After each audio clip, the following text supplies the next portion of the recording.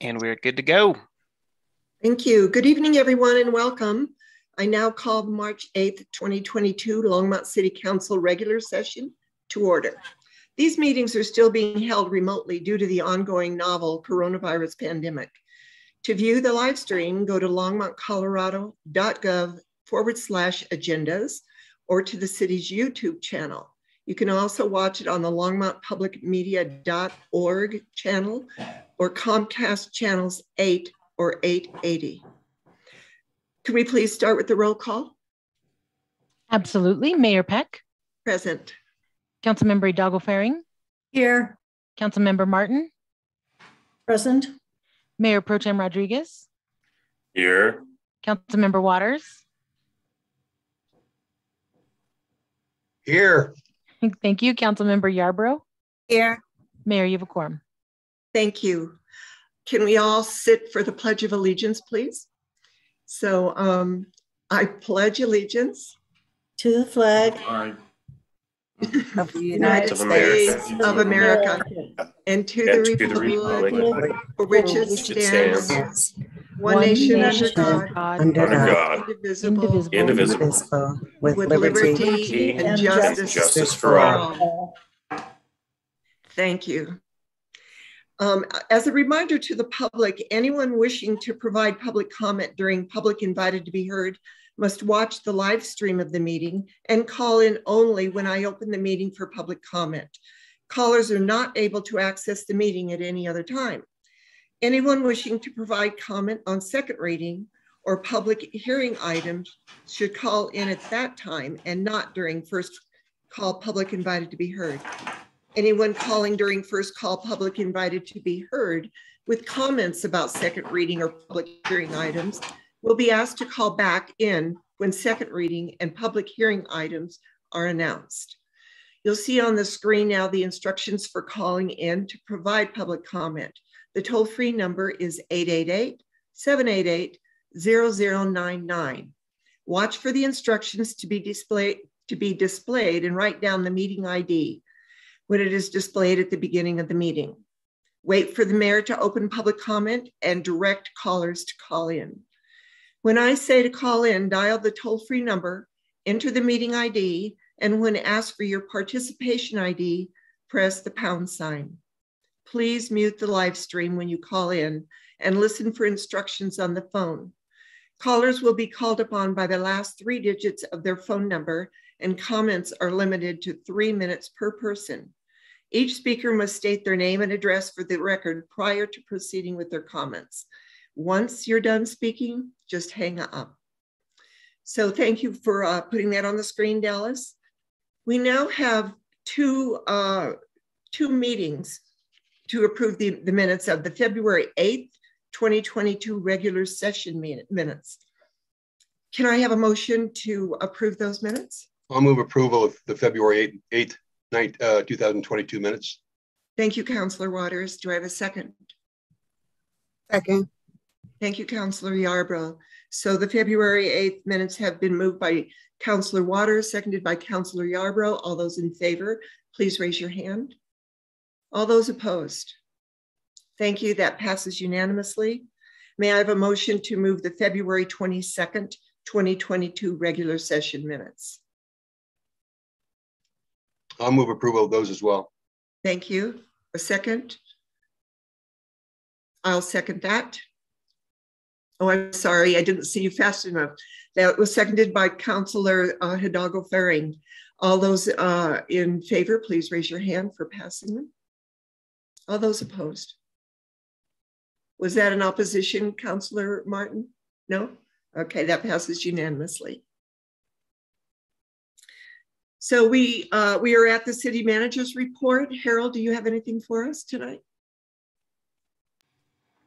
Mayor, Council, I have a couple of things. One, I wanted to let you know that if you saw the presentation that Marika forwarded to you all, we have dropped below the high transmission rate, and we're pretty close to moving to the yellow line. So that's aligning with the council direction to go back at the end of the month. So I just wanted to clarify that. In the midst of everything that's been going on, we have been working on the task force for attainable housing. You all may have seen that as a line item that I listed in the information I sent to you all. And looking at that direction, I've put together a group, some recommendations, representation from large business, banking and finance, small business and service industry, housing impacted residents, developers, builders, education employers, and then a representative from the LADP board. Just to let you know, I'm going to be bringing this to you all on the 29th. But the one question that I had for you that wasn't really clear in the motion was how you wanted to approach appointing the task force members. I can bring that to where I can bring options for council to do it. We can bring it where we can look at staff doing it. I can bring you all of those options as I'm pulling that together, but that just wasn't really clear in that motion, and I wanted to get some direction from council before I bring that back on the 29th. Thank you, Harold. Councilor Hidalgo-Ferring, you are the one that made that motion. Do you have any input on how these are going to be appointed?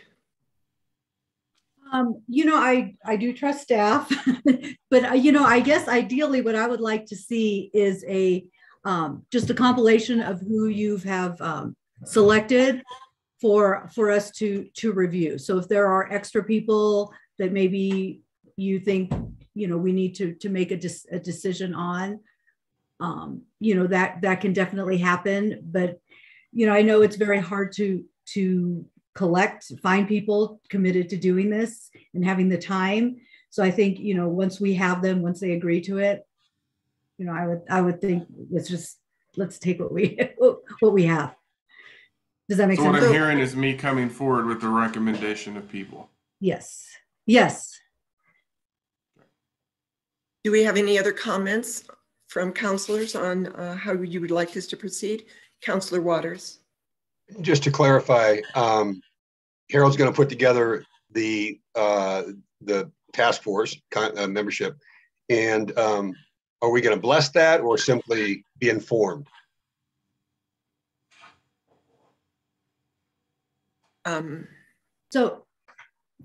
Personally, I don't need to vote. I trust Harold to put together the right kind of group. I'm happy. I'd like to be informed about who's on it. I don't feel the need to vote on it. I guess that's my point. Okay. But it would be nice to be clear what direction we're giving the city manager.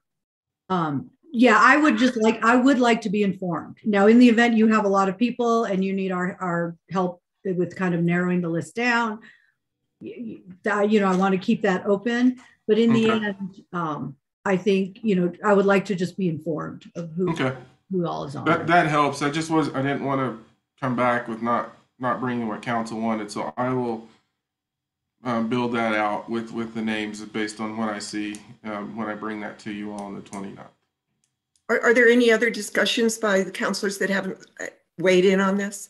Do we all agree that that is the direction we want to give Harold? Okay. Harold, do you have your direction? Thank you. Sorry for bringing this up. That was just the gap that I needed to clear up, so I appreciate it. No, I'm glad you did. Thank you. Mayor, yes. I'm sorry. I think we need to go back to item 5, agenda revisions, motions to direct. Oh, thank you for that. We do. You're welcome. Are there any agenda revisions that councilors would like to ask our city manager to put on a future agenda? And I do see Councilor Hidalgo-Ferring and Councilor Yarbrough's hands up. So we'll go with Hidalgo-Ferring first. Okay, thank you, Mayor. So for this, I'd like to make a motion to direct staff to research neighboring cities to find out how they are utilizing human relations commissions to address community needs in regard to equity, diversity, and inclusion, and bring back their findings and recommendations that would best align with what we set our priorities back in I believe it was the 2020 February retreat, on what our priorities were in regard to social equity. Do I have a second? And then I can speak to my motion. Second it. Okay. Okay, So- that's been, motion's been made by Councilor Hidalgo Faring and seconded by Councilor Yarbrough. So we open it up for discussion. Councilor Hidalgo Faring, are you ready to explain your motion? Yeah, Okay. so I know that staff, and I've had several conversations with different members of staff in regard to equity and the equity work that the city is doing, and that we have essentially, during our retreat, that we had said that we want to prioritize this work in setting policy and practices.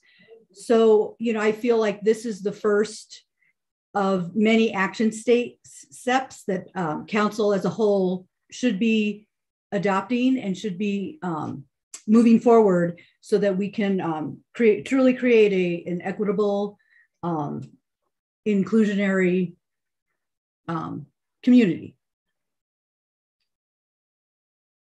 Do I have a discussion from any other councilors? Mayor Pro Tem Rodriguez. Thank you, Mayor Peck. I've had similar conversations myself, and I've gone back and forth with those folks, and also myself in pondering the question of whether it's most effective to have that be enfolded within city or have it be kind of an independent third party that has city representation on it. And so I kind of think it might be the most equitable if the city does not actually do any of the appointing and things like that, not adding that to, say, how council appoints advisory boards and commissions and things, and letting it be somewhat of a self-appointing board, but also making sure that we have representation on it and that it directly advise city council. Those were some of my ideas when I have had this similar discussion with stakeholders. And so, those are, I guess, my 2 cents, and glad to hear other feedback. Can I just ask a question, Mayor Pro Tem, of are you talking about a board on social equity? Or are you, I'm a little confused about that. Sure, it sounded to me that the motion was concerning a board. And okay. So that's Thank you. What I thought we were talking about. Okay, I have Councilor Martin and then Councilor Waters. Councilor Martin.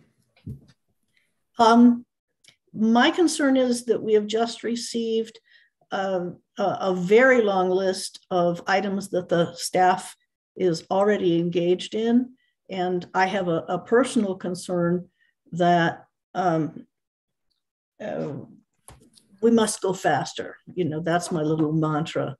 And every board that I sit on has already incorporated the equity lens into its policies and procedures and are making equity-based recommendations to the city now. So I question whether there is a need for this board, and if so, I would like to understand better what it would do that we are not already doing. Thank you. Councilor Waters. Yeah, just what I heard the motion to be was to direct staff to conduct research. Mm-hmm. In whether or not there's a board, independent, third party, whoever would be maybe the product of what the findings are and a recommendation. So just to be clear, we're not talking about appointing boards. Who appoints boards, are we? That's not in the motion. The motion was to direct staff to do research. It wasn't time bound. It wasn't a date specific. And the staff could very well turn to LMAC, I assume, to elicit LMAC's talent and expertise to do that, to assist in that kind of research. I assume the staff could do that any way they want to approach it. Just to be clear on what the motion is and what we'd be voting on. Could somebody just maybe council member Hidalgo Faring just to clarify? Yes, yes, I'd be happy to. And then so I look at what the charge of LMAC and the work they do and how they're volunteers. So I start thinking about, their background and there might be people who are already on LMAC who decide, you know what, I want to be a part of a greater work that looks more in depth in policy and practices, and I have the background and expertise, and then they can definitely apply or pursue that route.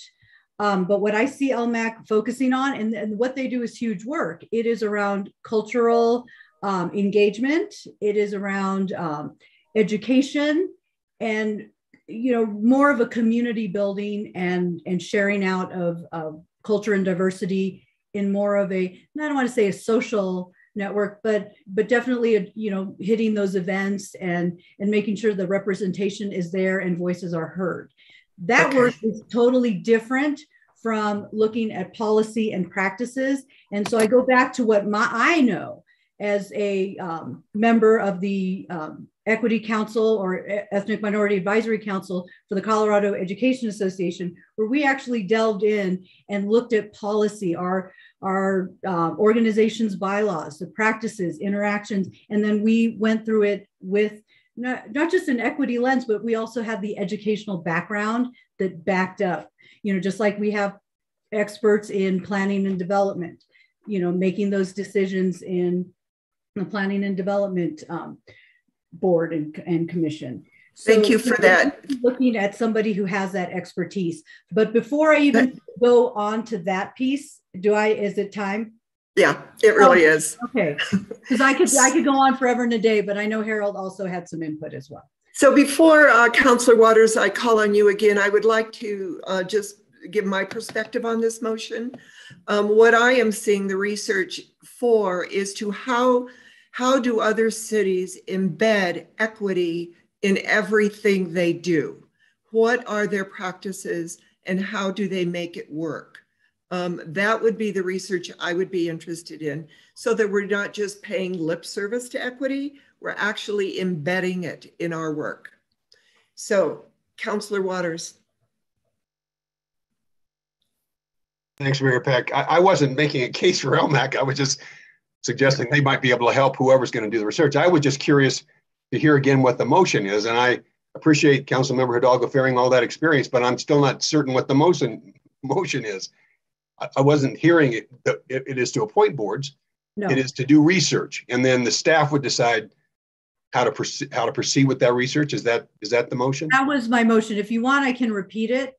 Would you please repeat the motion, and then if we have no one else, we're going to go ahead and vote on it. Okay. So my motion is to direct staff to conduct research in neighboring cities to find out how they're utilizing a human relations commission to address community needs in regard to equity, diversity, and inclusion, and bring back findings and recommendations that will best align with our priorities on social equity.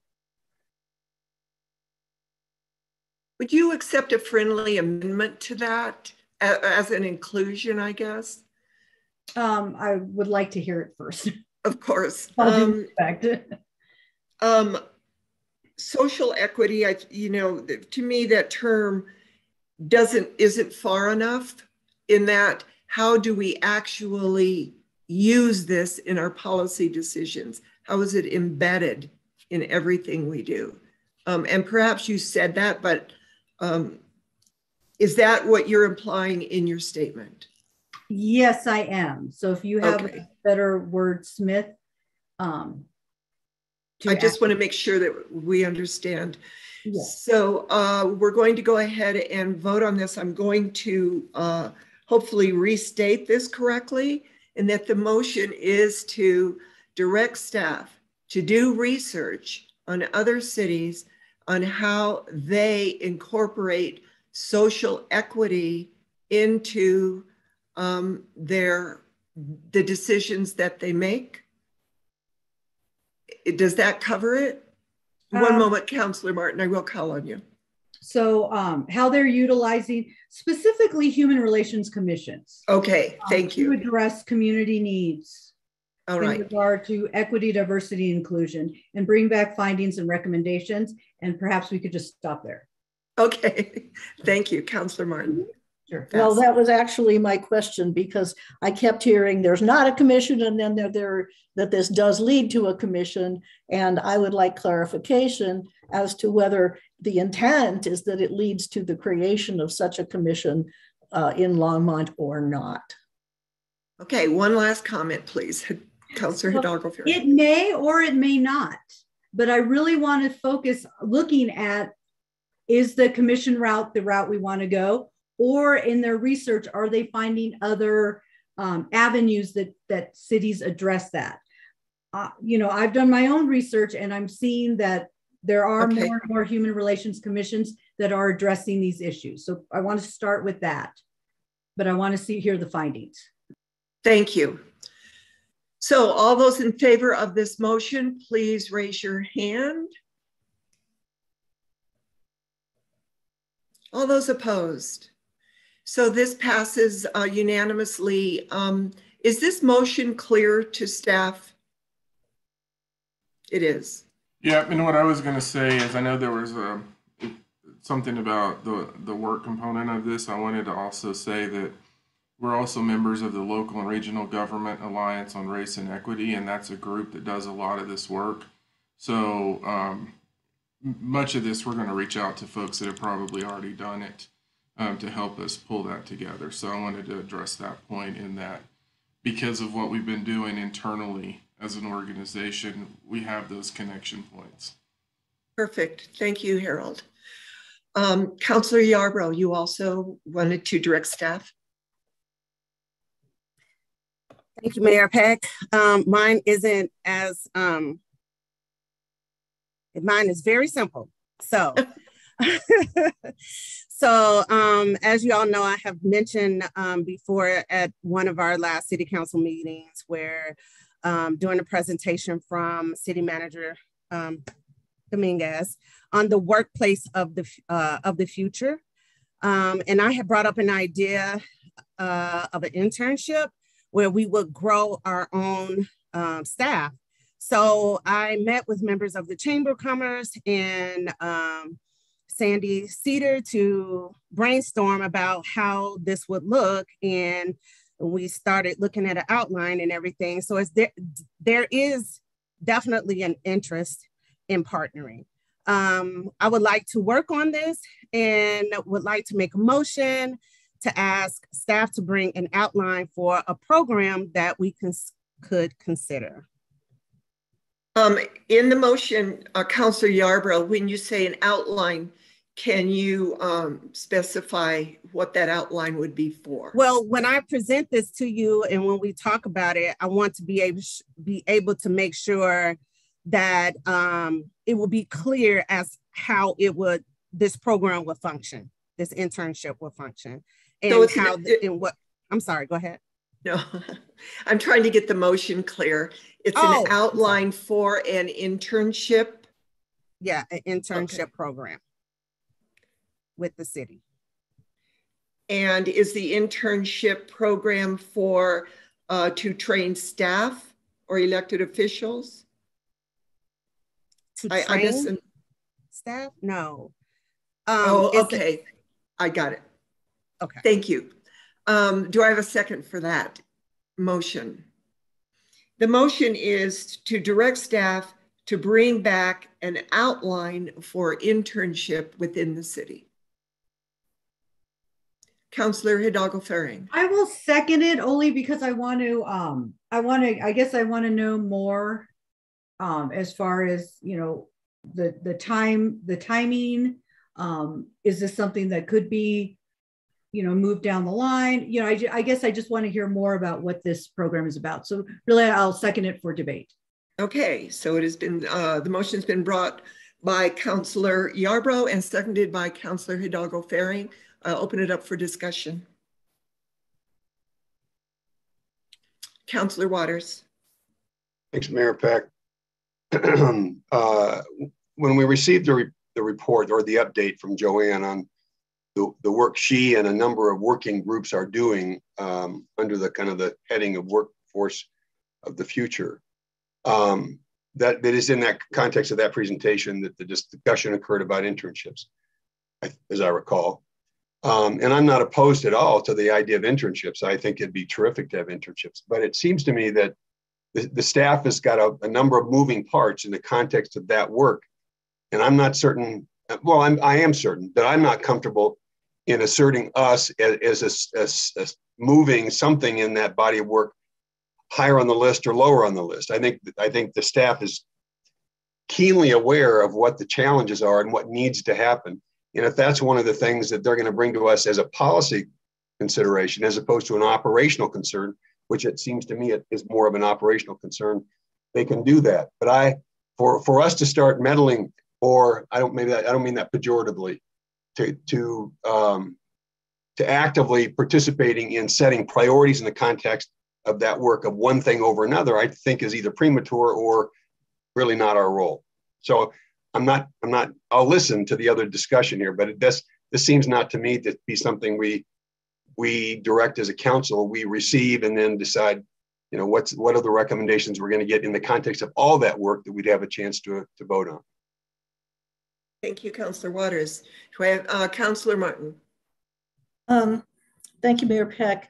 I have a similar concern, having just reviewed the list that the city manager brought to all of us. And frankly, I'm a little boggled by it because we have so much work to do. And it seems to me like an internship program, given the effort that Ms. Z's put in the last 6 weeks or so, it seems that what we should be doing is that as part of the budget process, we should consider they will automatically create internship positions if that seems to be appropriate. And I wouldn't want to put any loading on the work plan before that point. So unless there's a special purpose for it, I don't think that we need to give specific direction on it. Thank you, Councillor Waters. Mayor Pro Tem Rodriguez. Thank you very much. I know that the city does do IGAs and whatnot with other organizations for internships. And I think it'd be a net benefit to the city to look at an internship program. But as Councilmember Martin noted, this probably will take a budgetary act, as in, identifying a staff person to run an internship program.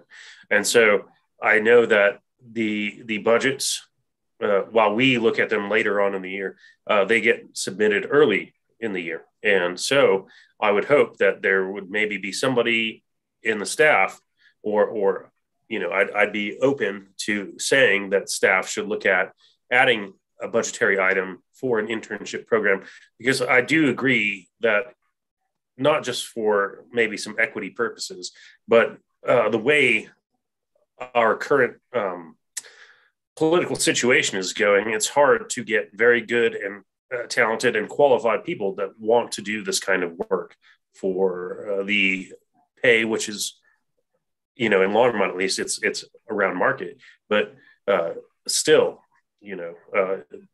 we need to do some recruitment into this kind of field work, if you will, as far as administration, as far as public service is concerned. So I would want to say that the budget be looked at as maybe a possibility for a internship coordinator for the next year, not this year, obviously. And that gives plenty of time to look at all of the studies, look at things like that, and really build this thing in a responsible and, I guess, well thought out manner. So I'd be open to supporting that conversation. Councillor Mayor Pro Tem Rodriguez, is that an amendment to the motion, or is it a different avenue to look at? I am not trying to make an amendment to the motion. Okay. I'm just strictly saying, as far as a process is concerned, that to me seems to be the most logical way to move forward with trying to institute a new program. Okay. Is there any, Councillor Yarbrough? Thank you, Mayor Peck. Thank you for all of your comments. This internship program is exactly what I am looking for, is a focus on recruitment and exposing young people, like some of our front range students who are already looking for internships. It would be nice to have a pipeline straight to the city for those people who are looking for accounting jobs. For those people, there are so many different avenues that they can work as an intern. I know we do have some interns that within the city, but this internship is just different departments, and to provide more youthful people and recruitment for the workforce of the future program. And so this is just like a supplement part of it. And those who may even think about wanting to be a future city council person.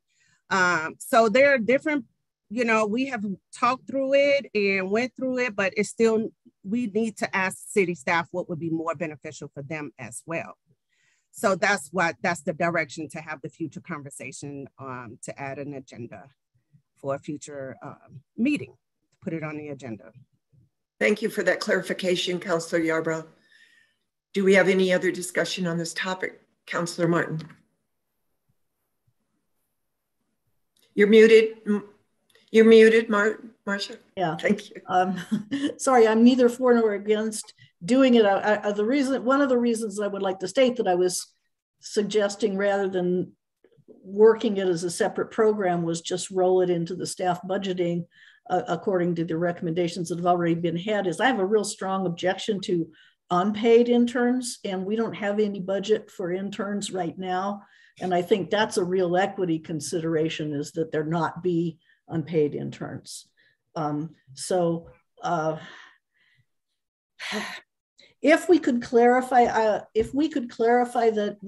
this program comes, in good time in terms of the staffing plan, as opposed to being a separate program, then I would support it. Otherwise, I don't want it to displace anything else, because we've got some really heavy items on the plan already. So maybe the city manager could weigh in on whether that would, whether that's work or whether it belongs in the budgeting process naturally anyway, or whether it should be considered as a separate program.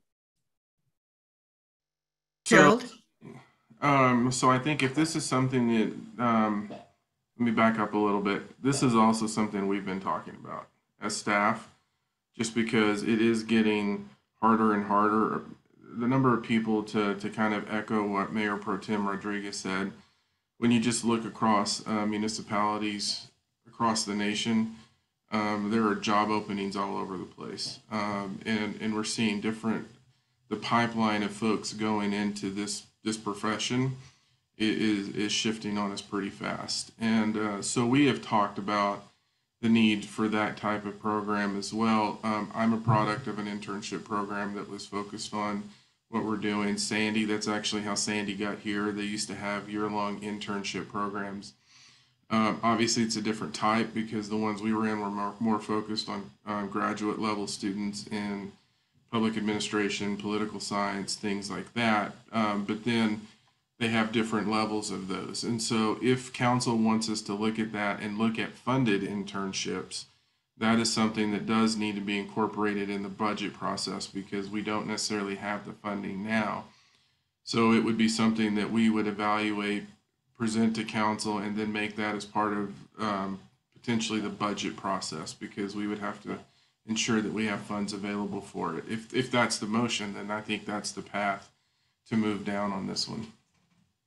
Thank you, Harold. I am going to make a friendly amendment to your motion, Councilor Yarbrough, that we direct staff to put into the budget process this year a program for funding for a funded internship program. Would you accept that amendment, Councilor Yarbrough? Yes, I'll accept that. So I think Councilor Hidalgo-Ferring, you seconded this motion. Would you like to second the amendment? Sure. Okay, thank you. All those in favor, Councilor Waters, I see that you.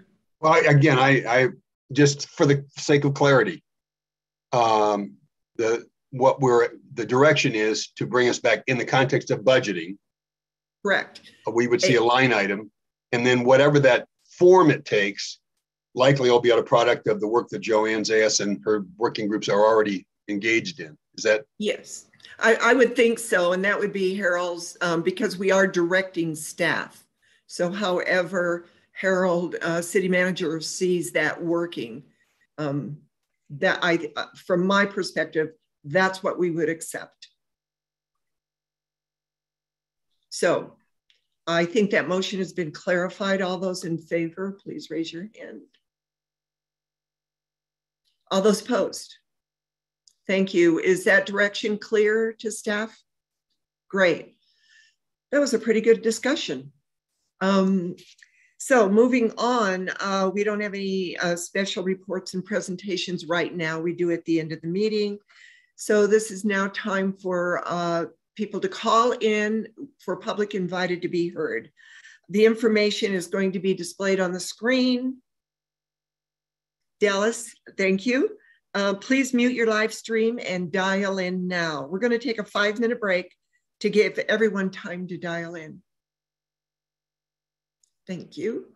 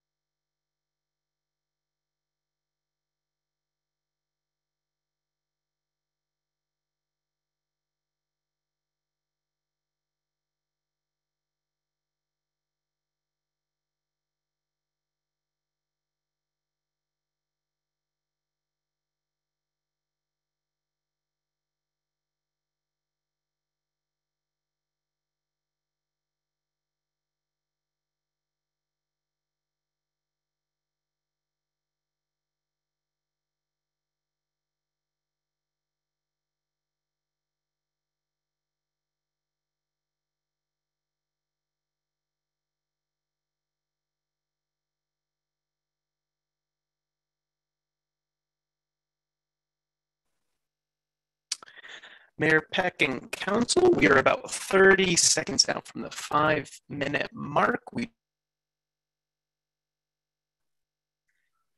So Dallas, let's wait. Let's pull everybody in who is on board, everybody who's waiting, and then we'll close it.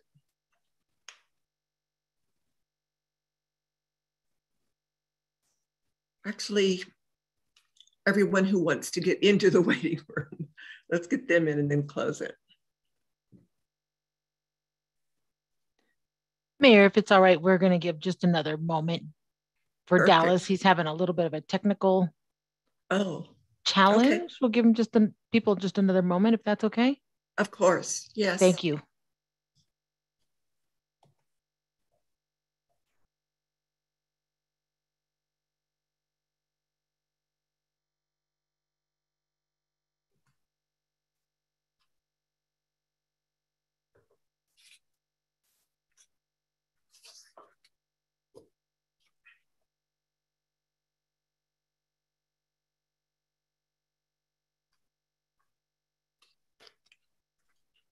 So Mayor, I'm going to go ahead and admit all these people while Dallas's computer actually went down. I'll admit them and let them know what's happening as Dallas gets back on. Okay, that sounds great. Good evening to everybody joining for Public Invited to be Heard. We have just let you in the meeting and we'll be with you in just a moment. We will be calling on you by the last 3 digits of your phone number. And if you can mute the live stream, that would be very helpful. Listen through your phone. We'll get going here in just a moment.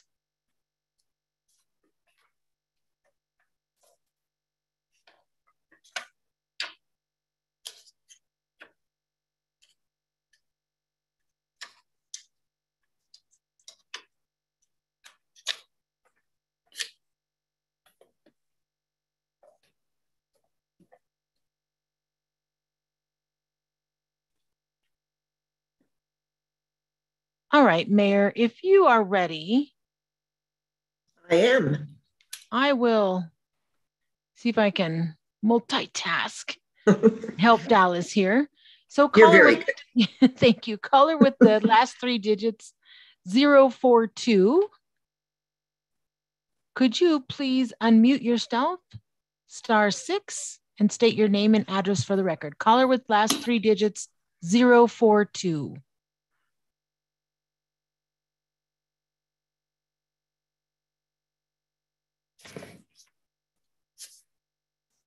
Caller 042, I'm going to ask you to unmute.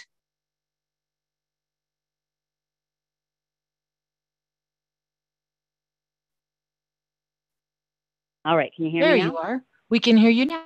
It's like a Verizon commercial from the 1990s. Yes. Thank you very much. Please state your name and address. Good evening. I'm Mariah Conroy, 417 Emery Street. Good evening, Mayor and City Council members. I did send you an email earlier today with my comments. Did you receive that? Don Quintana forwarded it to you. So there's some more detail there. Okay, very good.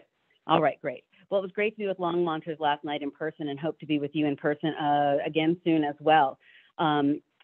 It was a great meeting. And oh boy, 3rd Street, our local thruway connecting east and west, is a topic of much debate and passion. It was a wake-up call for me, though, personally, and hopefully to the city manager and the staff as well. While the conversation was mostly respectful and thoughtful, there were a lot of passions. The 3rd Avenue update project is not on good footing at this time, but I do have every confidence that this can be solved with the city manager at the helm. I think we have an opportunity together to do this right. The 3rd Street project became a project for what reason is not completely clear. Nowhere on the Engage site could I find this information well documented. No staff last night could articulate precisely how a few residents were able to convince the administrators and engineers that there was a problem that could be fixed with limited observations and goals. The 3rd Street project has become an example of how not to run a public process and does provide, an opportunity to correct those and get back on proper footing. There's a big learning there, and to me, the biggest thing is that the staff decided to not take this to the Transportation Advisory Board Had they done that, a proper process would have been endeavored, and there would have been hopefully a workshop to have brought people together to have worked through some of the issues that we're seeing now. So that's the main thing I would say. I have some observations. The public process in general was inadequate. Residents were not notified about the March 7th meeting until the 5th. Most of them did not receive notification until the 5th of March. The signs for this project, that no parking signs in front of Westside Cafe, were erected December 28th. So almost a full 3 months prior to a discussion with the public about this. So I believe that this was initiated without proper consideration, for the historic or future plans. Notably, one thing was that the staff had just recently put up a sign to slow down traffic just in that same block. And here we are removing the traffic that could have prevented some sort of a block to a mitigation to the speeding traffic. So if I were in your seat, I would direct the city manager to provide a plan on how he's going to get this back on track. I would look to build authentic transparency and run the process through the tab. I would press pause and remove the no parking signs immediately. It's crushing a business while we figure out what the right solution is for, thank you, Mariah. For this project. And I know I'm out of time. And so, yeah, thank you for your service and thank you for being here and taking my comments. Thank you for your comments. Can we have the next caller? Yes, I am back and I will happily get the next caller. Caller with the last 3 digits, 422. Caller 422. If you would please hit *6 to unmute. Hey there, can you hear us? Yeah, can you hear me? Yes, we can. Thanks. Very good. Good evening, Mayor Pro Tem, and council members.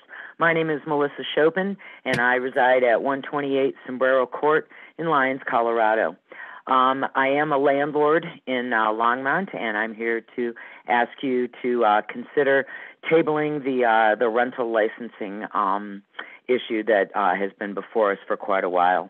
I'm speaking to you now because several things have changed from the last time I talked about this, and I just wanted to alert you to the fact that I think this will increase a lot of costs for landlords. I've been looking at the median rents brought to you by Hot Pads, and the median rent for all of Boulder County for a 2-bedroom apartment is $2,100. The current median rent for an apartment in Longmont is $1,800. In Denver, which recently enacted rental licensing, their median rent is $2,400. And as I'm sure you're well aware, we all are facing a lot of increased costs because of insurance, property taxes, materials, and labor. One of the issues that council had, they did a survey, I believe, and when I looked this over, it appeared to me that neither tenants nor landlords were in favor of this rental licensing program. The council also wanted to know what kind of stock of rental housing that we have. And I hope you will consider pushing the crime-free multi-housing program, which gives you an idea of some of the rental stock. I also think you can contact the Boulder County assessor or probably some real estate agents, because I get things in my mailbox almost every day about somebody that wants to buy my properties. I do own 8 buildings with 38 units. And so, you know, my median rent is $1,100. I'm trying to keep it that way for my 2-bedroom apartments. So I hope the other thing was about tenants being afraid to complain. I do see now where online, if you just Google landlord Longmont, you get the City of Longmont's website to come up. And so perhaps we can see more complaints and see if this is really an issue that we are faced with. I know council has a lot of things in their lap, and affordable housing is a big one, and I hope I can continue to provide it and that you will vote no on the rental licensing program. Thank you for your time. Thank you, Melissa. All right.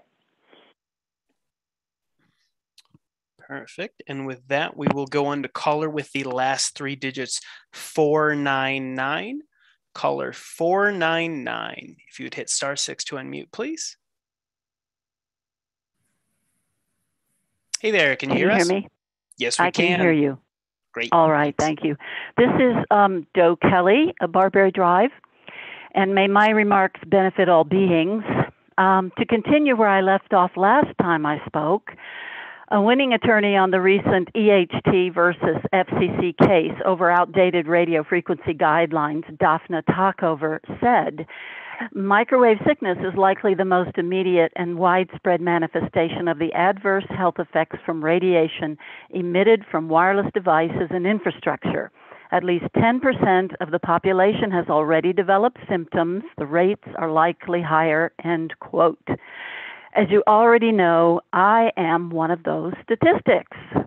As for the smart meter opt-out, is it fair that people like me with EHS, with a toxic response to things wireless, should be forced to pay for protection against having a wireless meter, or should people instead be given the choice to opt in with no cost to those who say no?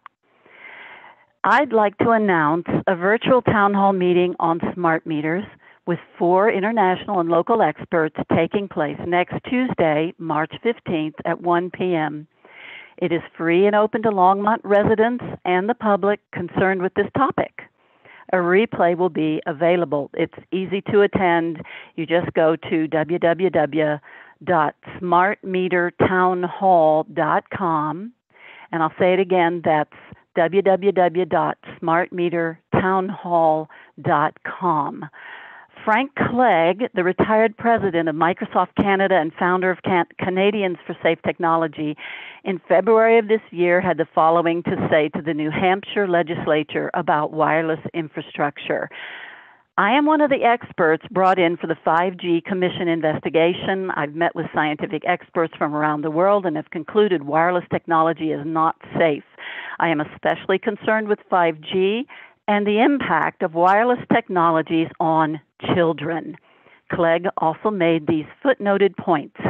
Wireless technology is no longer advanced technology. It has outlived its useful life as a main source of connectivity. Wired connectivity eliminates harmful radio frequency radiation. Wired broadband is at least 100 times faster, more reliable and resilient, and is far more protective of privacy than wireless connectivity. According to the IEEE, wireless technologies consume at least 10 times more power than wired technologies.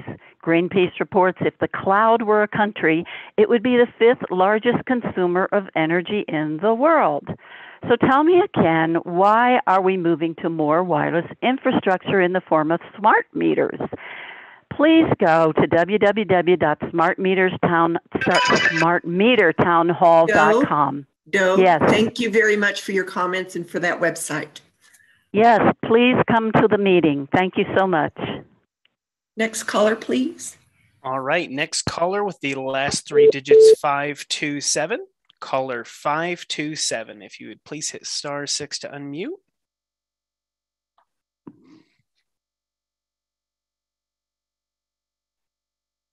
Caller 527, if you would hit *6 on your keypad.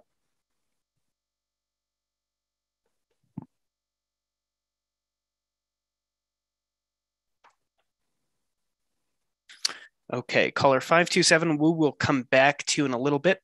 Caller with the last 3 digits, 578. Caller 578, if you would please hit *6 to unmute yourself.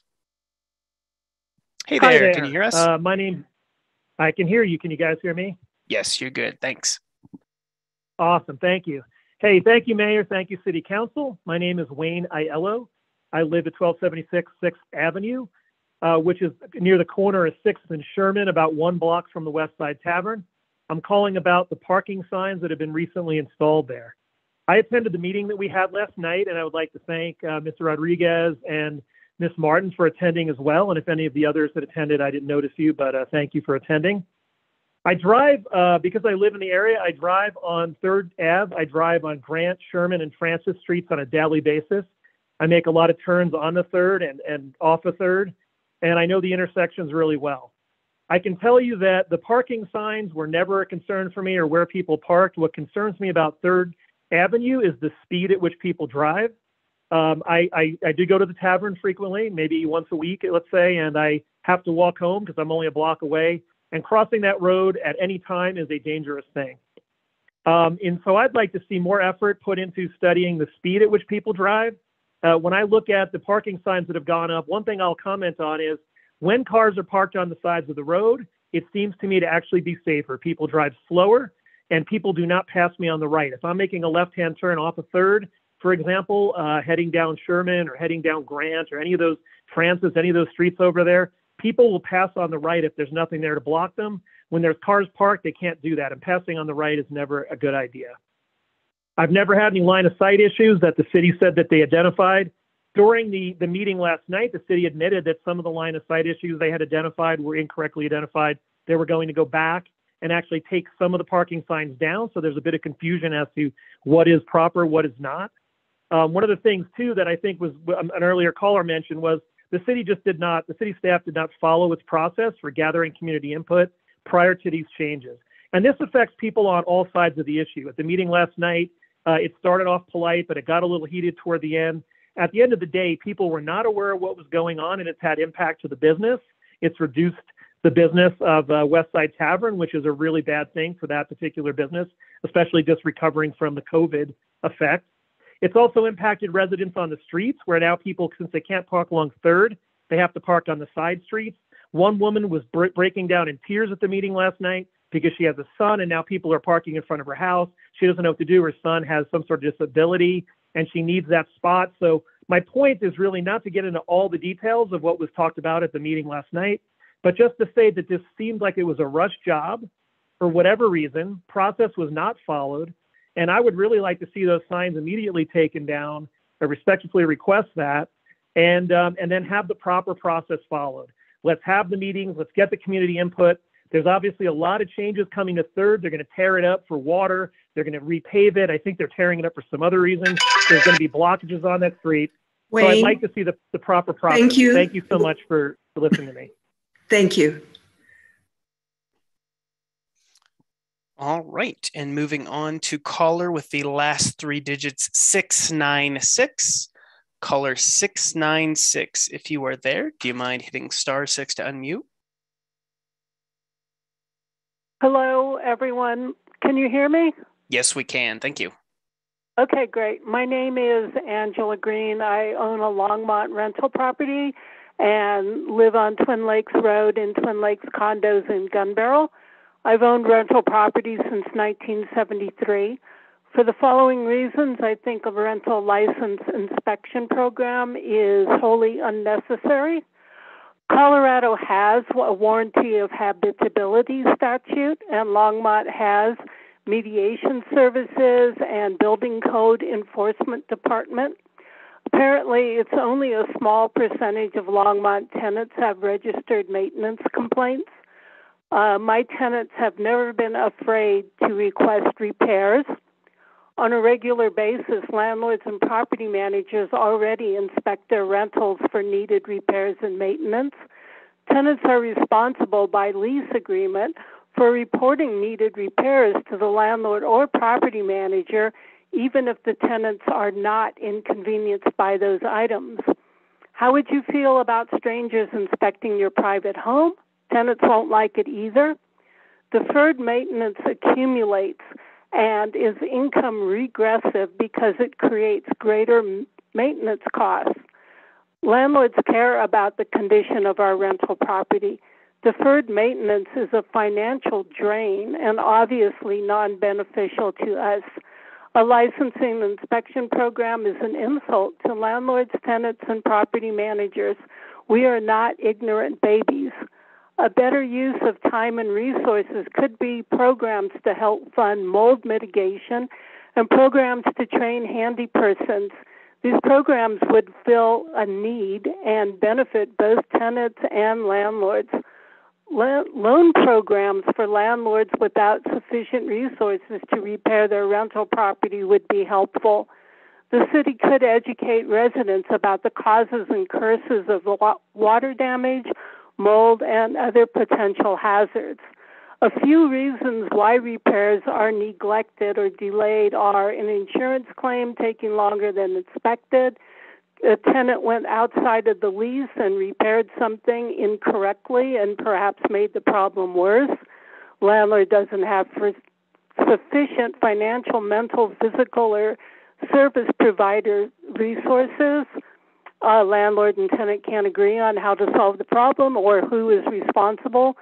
Sometimes the landlord doesn't know about the problem, and the biggest one, I think, is poor landlord-tenant communication. Over 70% of survey respondents strongly oppose a rental licensing and inspection program. Therefore, please abandon your plans for this time-consuming creation of red tape. Instead, create more housing ownership programs and build more rental property. Thank you. Thank you for your comments. That took exactly 3 minutes. Exactly. Oh my God, I got it perfect. Thank you so much for listening. Blessings to you all.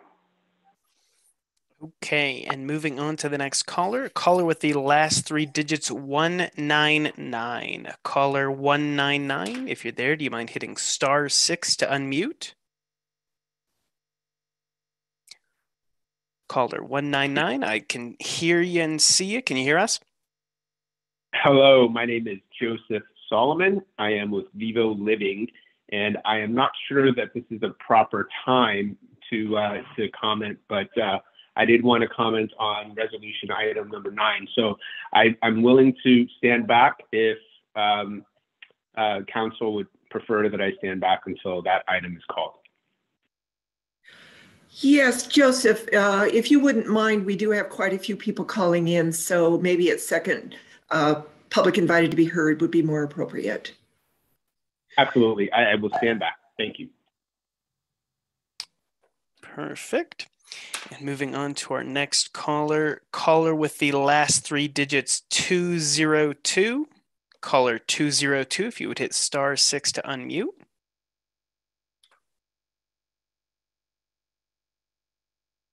Hello, can you hear us? Hello. Yes, can you hear me? Yes, we can. Thank you. Okay. This is Polly Christensen, 410 Judson Street, Longmont, Colorado. Both rental licensing and inspections are critical for the health and safety of Longmont residents and also for the city's residents and the city's use in future planning. Without this crucial public database, it's impossible to know the scope of Longmont's housing crisis or adequately address it.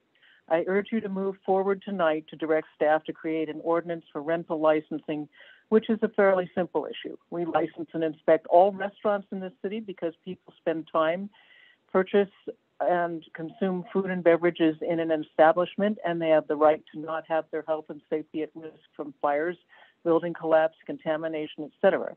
Residents of Longmont spend even more time living in their homes, be they rental or owned. They also have a right to live in a home in which they and their children do not have their health and safety at daily risk. Inspections are also essential, but require a more detailed and thoughtful discussion. Colorado has one of the least regulated housing industries in the country, and Colorado also has one of the highest costs for rentals and homes for sale. Although speculators and landlords reap a handsome profit from these businesses, they extract profit from their tenants, yet are mostly unregulated.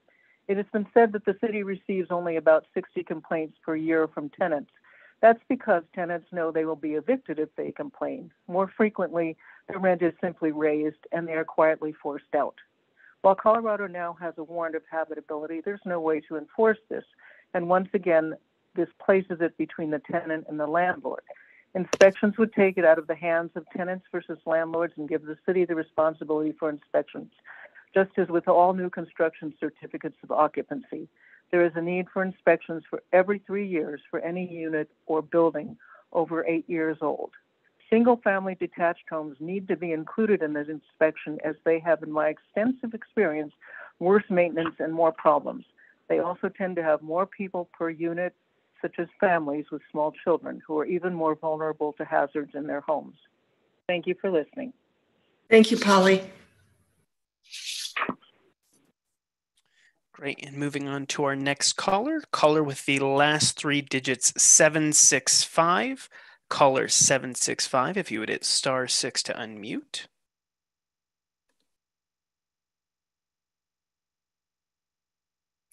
Caller 765, if you are there, would you hit *6 to unmute, please?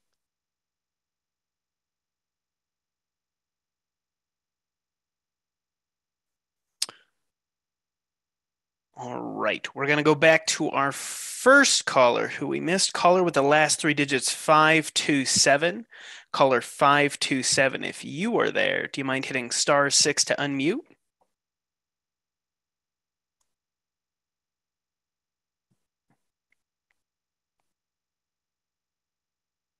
Caller 527, do you mind unmuting for me?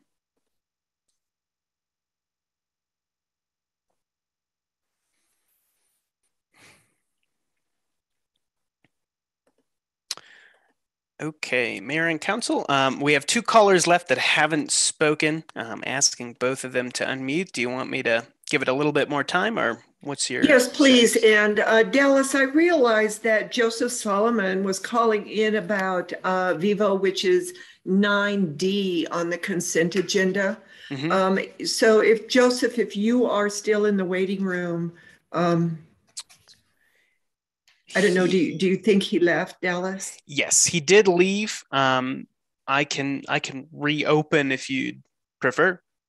As long as we're waiting for these last 2 to unmute and come in. Yeah, let's just open it for Joseph Solomon. I hope he's... I'm here. Hello, caller 765. We can hear you. Can you hear us? Yes, sorry, I don't know why it wasn't working.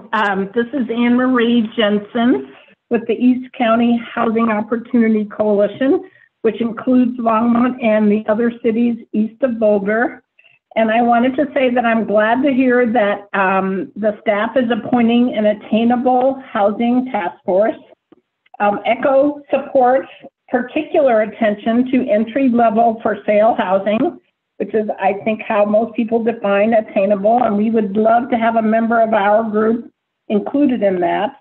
But we also support lower-end housing, and with that, I wanted to thank you and Vivo Community Living for including both more affordable housing than they were required to under the inclusionary housing ordinance and deeper affordable housing than they were required to. And they went as low as 50% of AMI when most projects like that go 60 to 80% of AMI.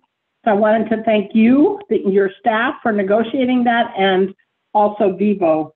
I also want to commend the city for acquiring the Costco site and dedicating 9 acres of affordable housing at that site. And we look forward to working with you on that, as well as the 100% affordable project of the suite. So we think you're doing a lot of good. We thank you for that. I know how much attention you pay to housing, and I can see that on your agenda. You have several housing items, and I just want to thank you and appreciate the things that you are doing. That's all. Thank you, Anne Marie. All right, we did get 2 callers back. I will go to the one that we haven't hit yet, caller with the last 3 digits, 888. Caller 888, if you are there, do you mind unmuting for us, hitting *6?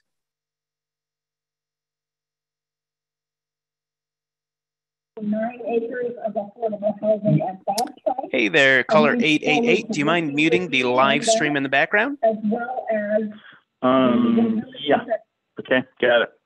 Perfect, thank you. Go ahead, welcome. Hello, Mayor Peck and Council. My name is Phil Carrigal. I live on Grant Street in Longmont, about a block from the West Side Tavern, and this concerns the conversation about 3rd Avenue and Sherman. You know, from a 50,000 foot level, Longmont is going through incredible growing pains. And I'm sure that that pain is felt by everyone on the screen right now, from affordable housing to RTD to everything else. Bringing it back to 3rd and Sherman, I would ask a request that you use this 3rd Avenue Sherman situation as a test case for the future of neighborhoods that are going to address these exact same concerns. You've got people who have lived here for years and years, and it's a small town memory and a small town living experience versus the growth that is happening at a rapid pace in Longmont. And that as you and the operations department and city engineers address traffic situations, that you use this major corridor. I know it's not actually called that, in engineering terms, but 3rd Avenue is a major cut through between Main Street and Hover to deal with many situations. It's the ideal test case. You have neighbors who feel like they're in danger crossing the street. You have neighbors who feel like they're in danger crossing off of Sherman onto 3rd Avenue. You have a small business involved. And I would implore you to really, I know you already to some extent are, but really focus on the situation with 3rd and Sherman to create a best practices that can be rolled out to the rest of Longmont as this situation occurs over and over and over again throughout the city and the however many years it is to come. And ask you to, to just do whatever you can to sustain small business and protect people at the same time. And I thank you for all your hard work. I know that you guys are all, not making a boatload of money out of keeping Longmont.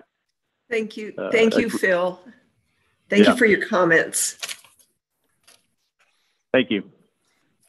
All right. And then caller with the last 3 digits, 199. Caller 199, if you unmute for us again with *6.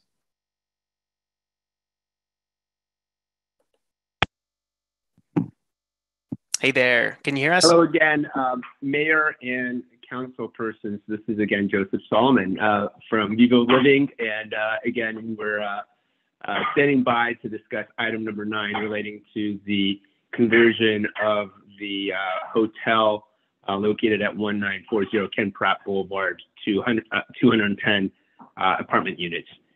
Is this an okay time to speak? Yes, Joseph, now is the time to speak on it. Fantastic. Thank you very much, Mayor and council persons. First of all, I wanted to thank you, those of you in particular who had the opportunity to come to our open house a couple weeks ago. Unfortunately, while I could not be there personally, I know that Dan Norville, our CEO, as well as Leslie and some other team members were there. And it was a tremendous opportunity for us to connect to the people of Longmont, because we are really environmentally based, socially conscious, and it meant a lot to us to connect with you. So first of all, a big thank you to the city, to yourselves, and all of you for being there. We are a attainable lifestyle housing provider, and it is by way of converting functionally obsolete hotels such as this property that allows us to really transfer, a functionally obsolete property that serve transients and are proud to have a socially minded project that then can service the local community. At the beginning of this session, social equity was mentioned, and we are really proud at Vivo to be very mindful and participants in our development to provide social equity in our projects. And we think that this project is the epitome of the type of projects that address community needs, that provide inclusionary housing, and by having, and don't forget, this particular project has excuse me, 26 affordable units, that it is I think a prime example of the social-minded type of projects that were alluded to earlier. So I hope that that's all taken into consideration. As Council Member Marsha Martin pointed out in her beautiful article, I think it was from yesterday, if I'm not mistaken, our properties service the whole spectrum of the rental population. We service people who are, maybe leaving their parents' home for the first time and renting for the first time. We service workforce, and members of the community that are teachers and firefighters and police officers. And we service, all the way up the chain to retirees who maybe are empty nesters, as well. And what we offer is beautiful, fresh accommodations that have lifestyle amenity. Joseph, your time is up. Thank you so much for calling in and for your comments. Thank you all. I hope that this is approved, and we look forward to working with the city. Thank you. All right. And we are back to our final caller for a third time, caller 527. If you were there, do you mind hitting *6 to unmute for me, please? Caller with the last 3 digits, 527. Please hit *6 to unmute.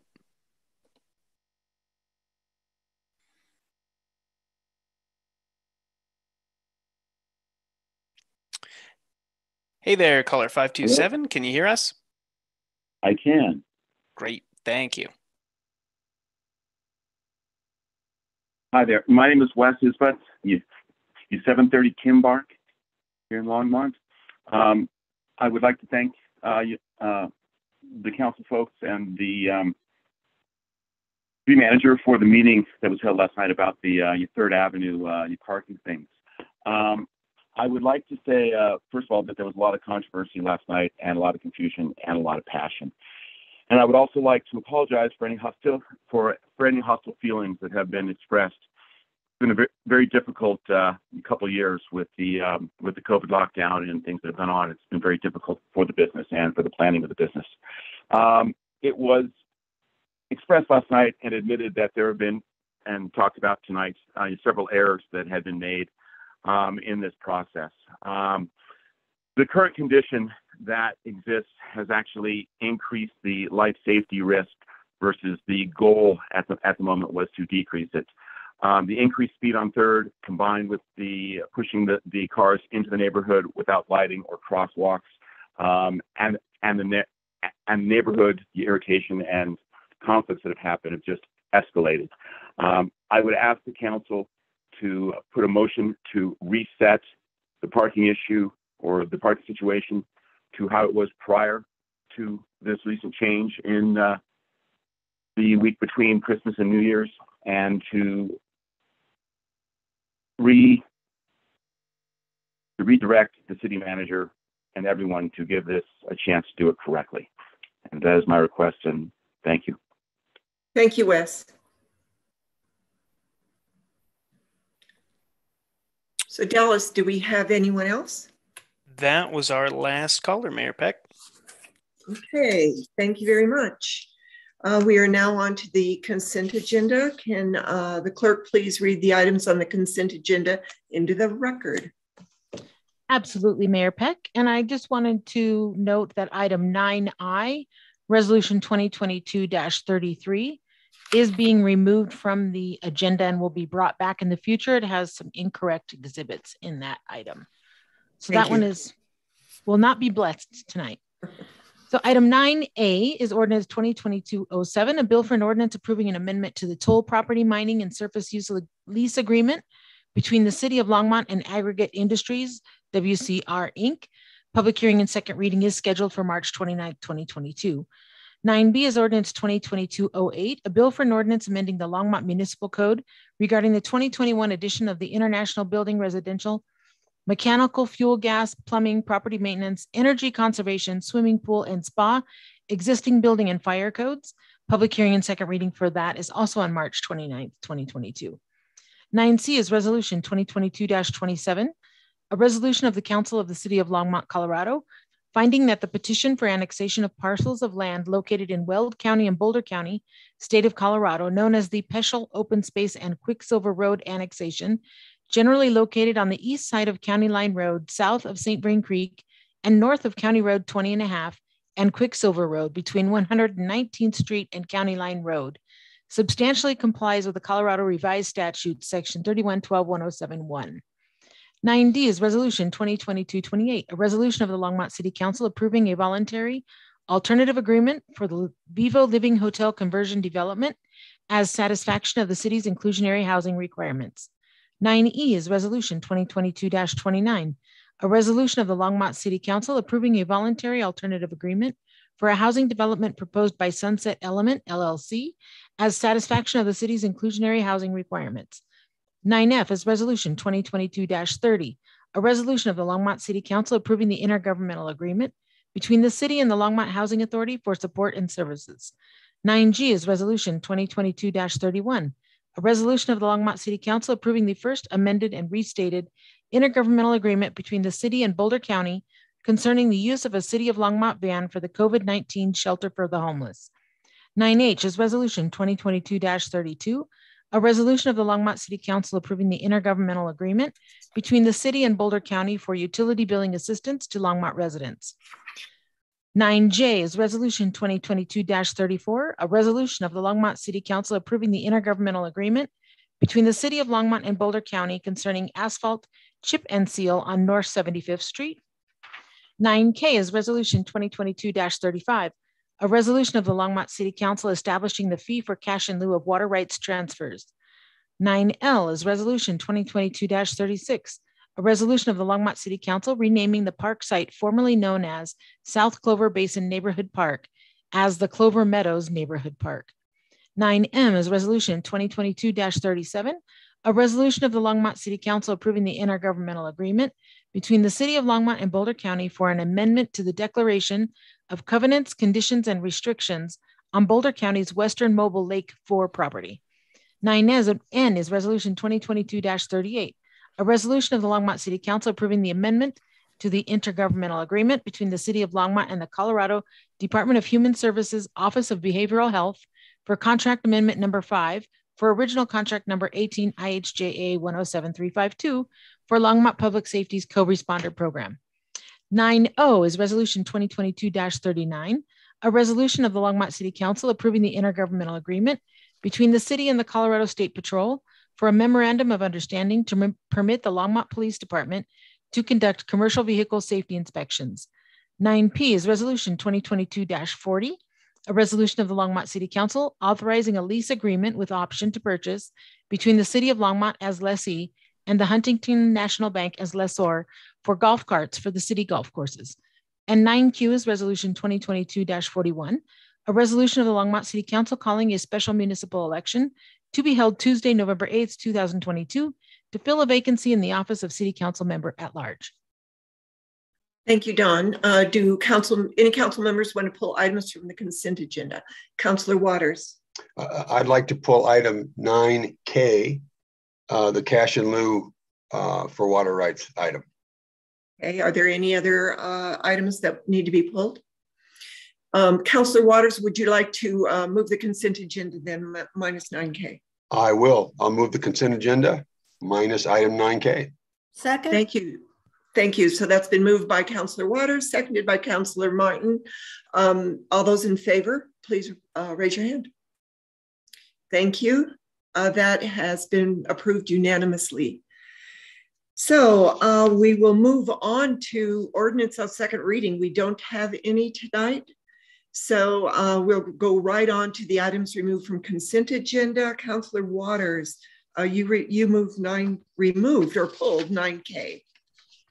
I did. And let me just say up front, I support this recommendation to increase the cash in lieu payment from the 18,000 to the 48. So this is not my concern.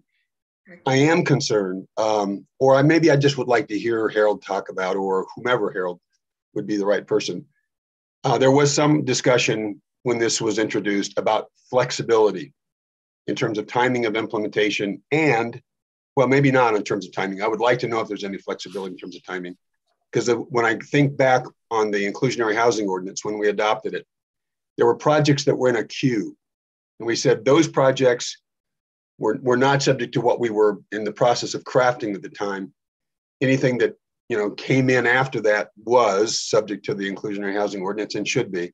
And I'm wondering if we're thinking about this the same way. First question.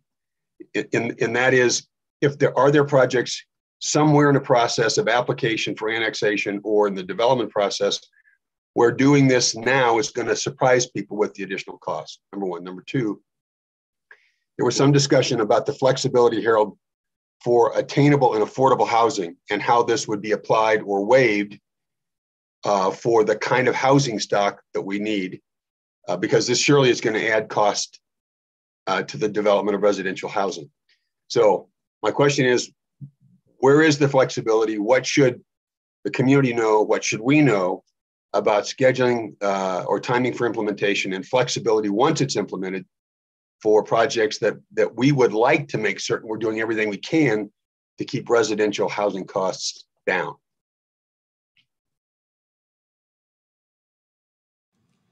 So I'm going to start actually. So, Dale, I don't know where we are on this, but people pay the cash in lieu at time of plat. And so.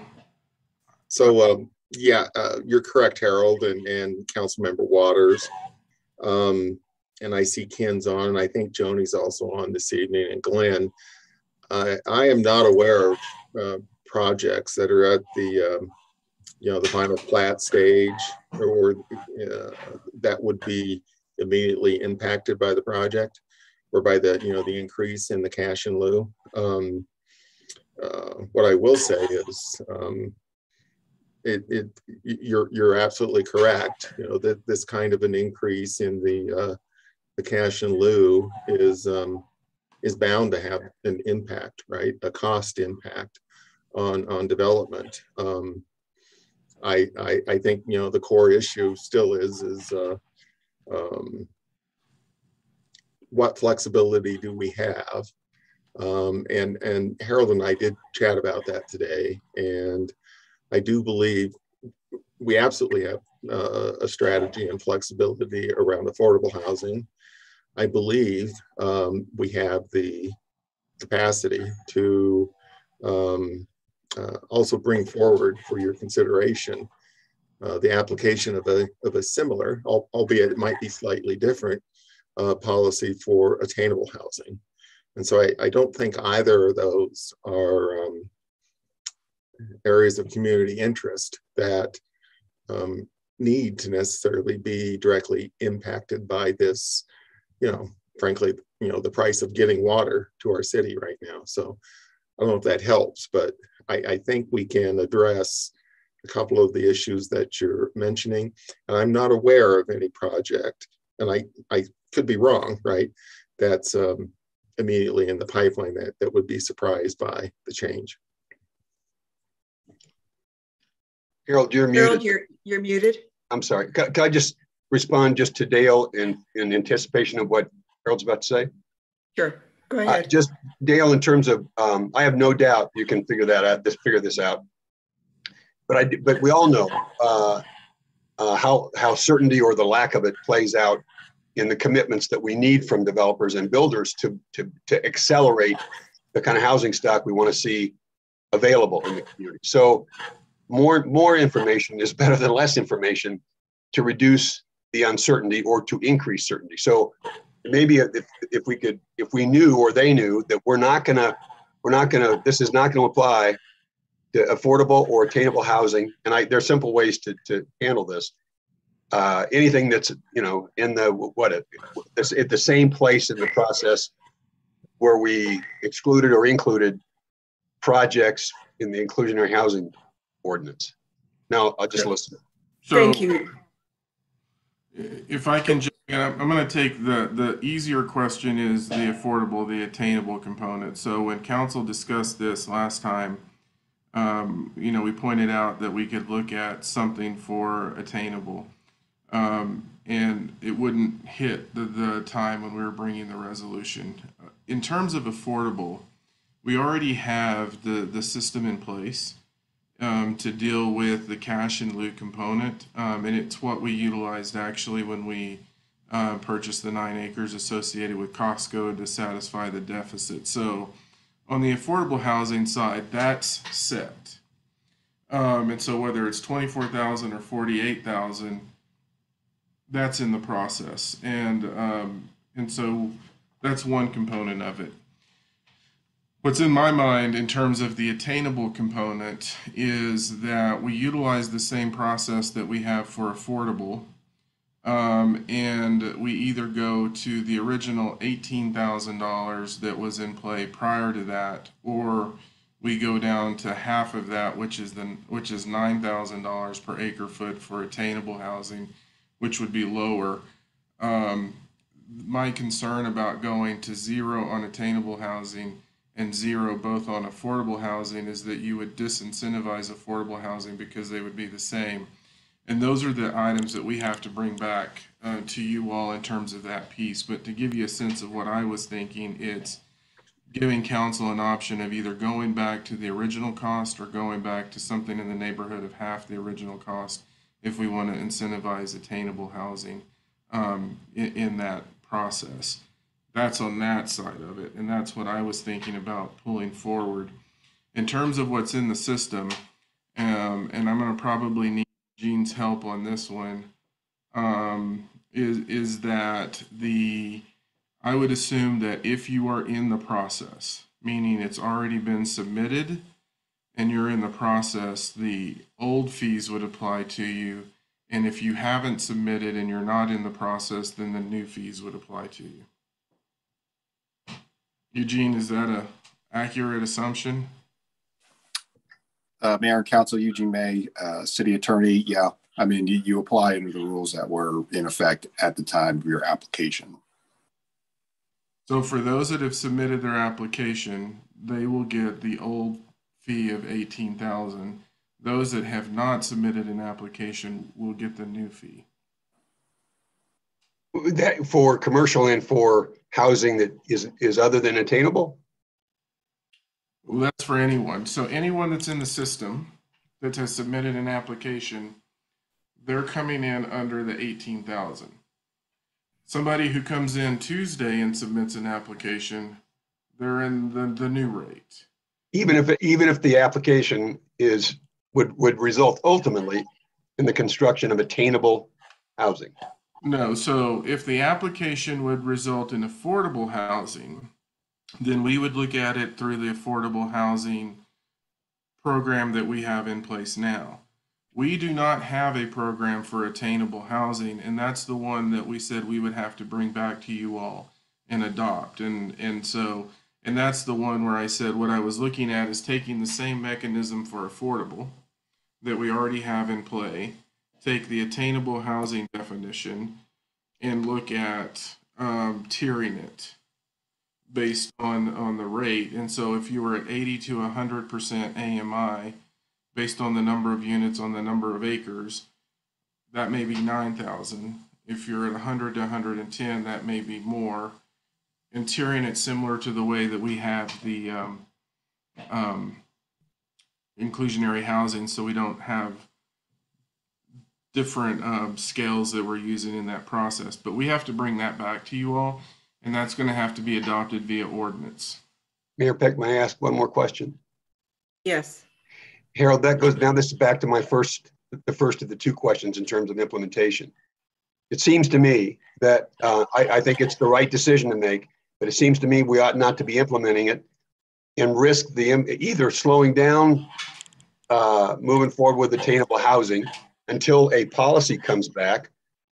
I think we ought to wait to implement this until we have a policy, so we know we're not going to burden with this decision attainable or residential, attainable or affordable housing, and it won't be affordable, attainable housing. You know, we're just talking about appointing a task force, et cetera. It doesn't make sense to me to implement this if there's a risk that we're going to burden housing that might have qualified as affordable. So that's my last comment. Thank you.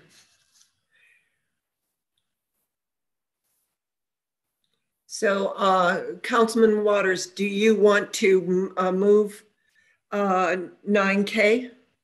Or I will. Can I ask one more question? I don't mean to drag this out. Just you're pretty much at your time. What are the implement? All right, then. Right now, I'd have to move it and vote against it, and I don't want to vote against it. Okay. I will move that then. I move, let me look at the number of 9K. I move ordinance 2022-35. Second. All those in favor, raise your hand. All those opposed. So that passes 4-1 with Councilman Waters in opposition. So that brings us to the next part of our agenda, but I'm wondering, do we need a break or can we get through the next presentation and take our break at the next public invited to be heard? Those who want a break now, raise your hand. Okay, let's take a 3-minute break. Councilman Hidalgo-Ferring? All right, we will take a 3-minute break. Thank you.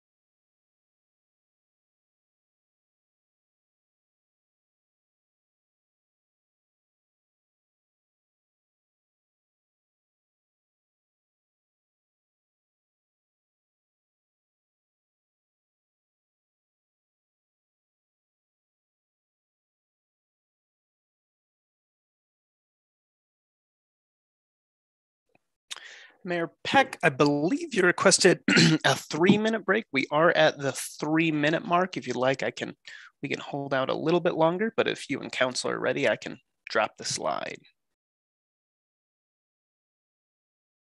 You are muted. I am muted. Go ahead and drop the slide, Dallas. Sounds good. You.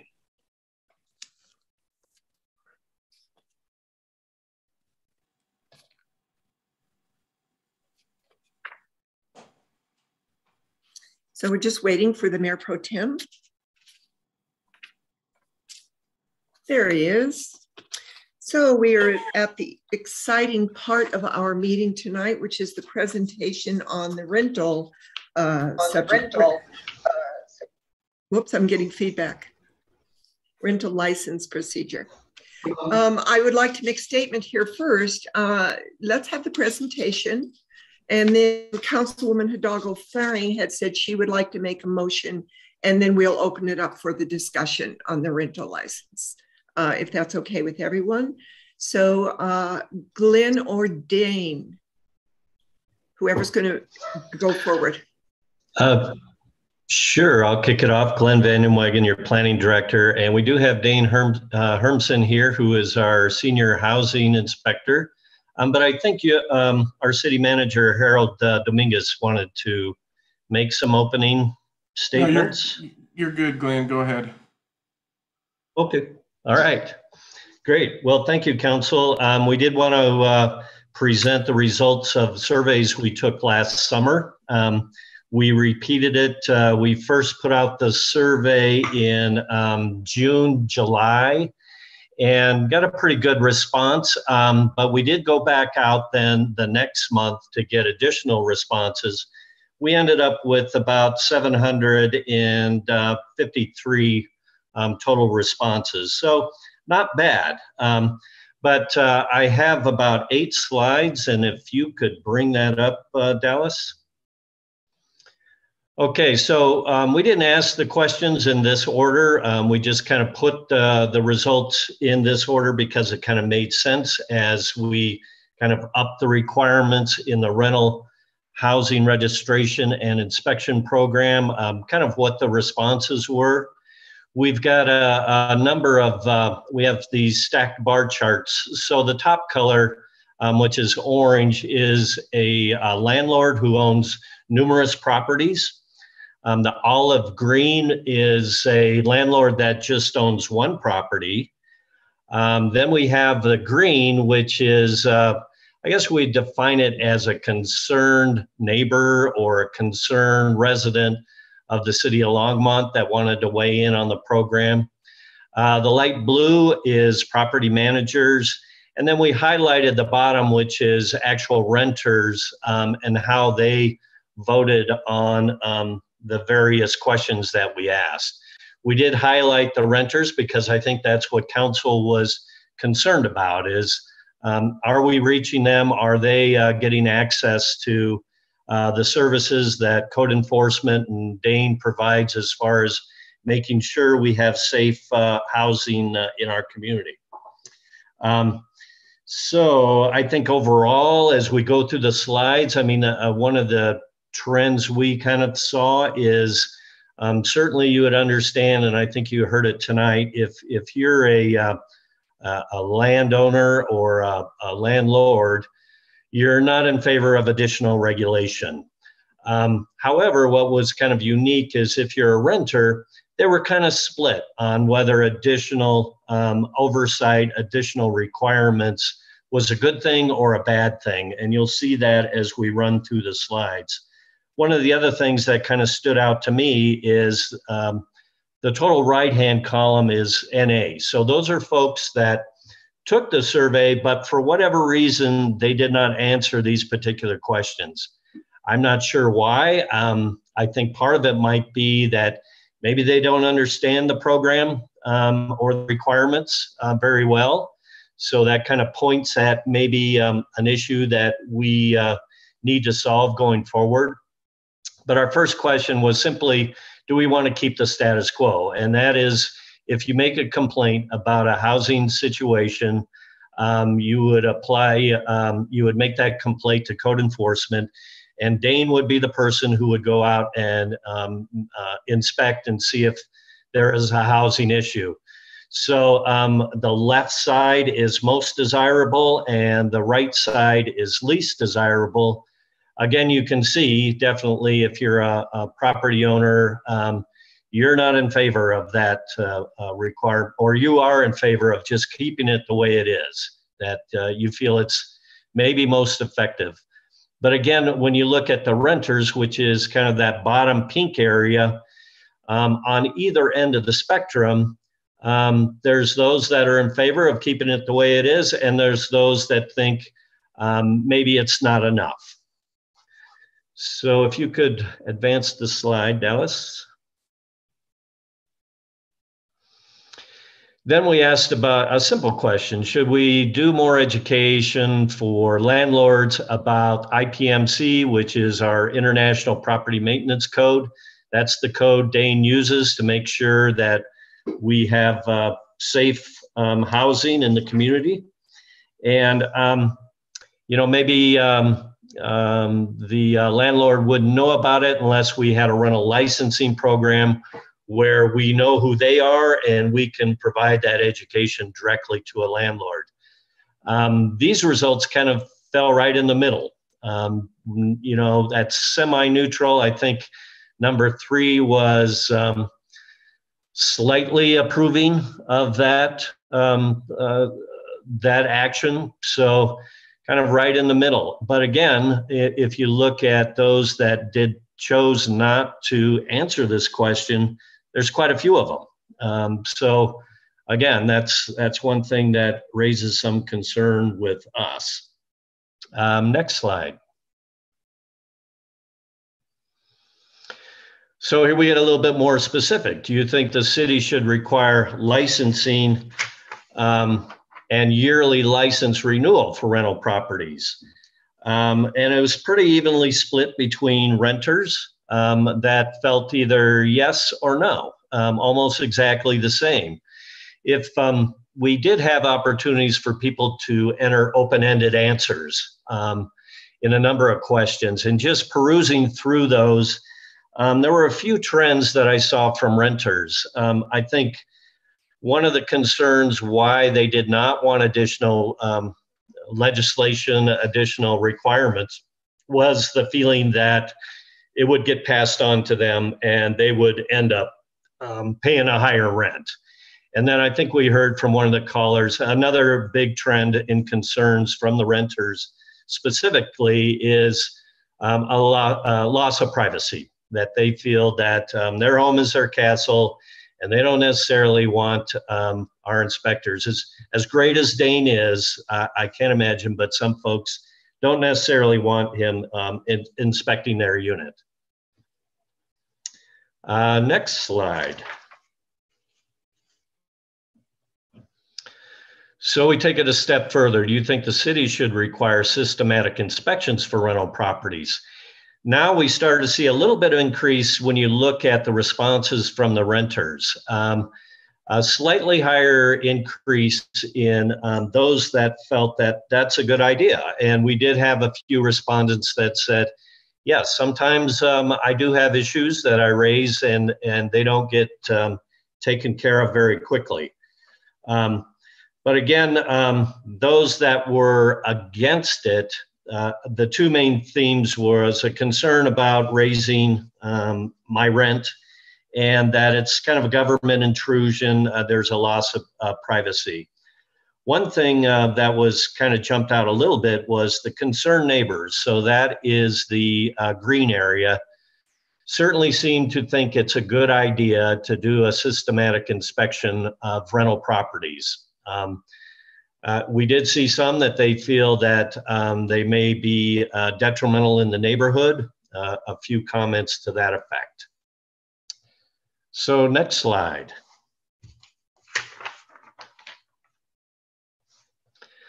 Then we asked the full gamut. Should the city enforce the code proactively by licensing and inspecting rental housing at regular intervals? Again, on the scale, to the left is most desirable. People think that's the greatest answer. And on the right would be least desirable. And you can certainly see when you add in all of the respondents that it's not a popular idea. And again, when you look at specifically the renters, they're split very close to 50-50 of whether they're in favor or they're against the full program that we presented back in last June, which included registering rental properties and then inspecting every 2 years any rental property that was attached and over 8 years old. Next slide.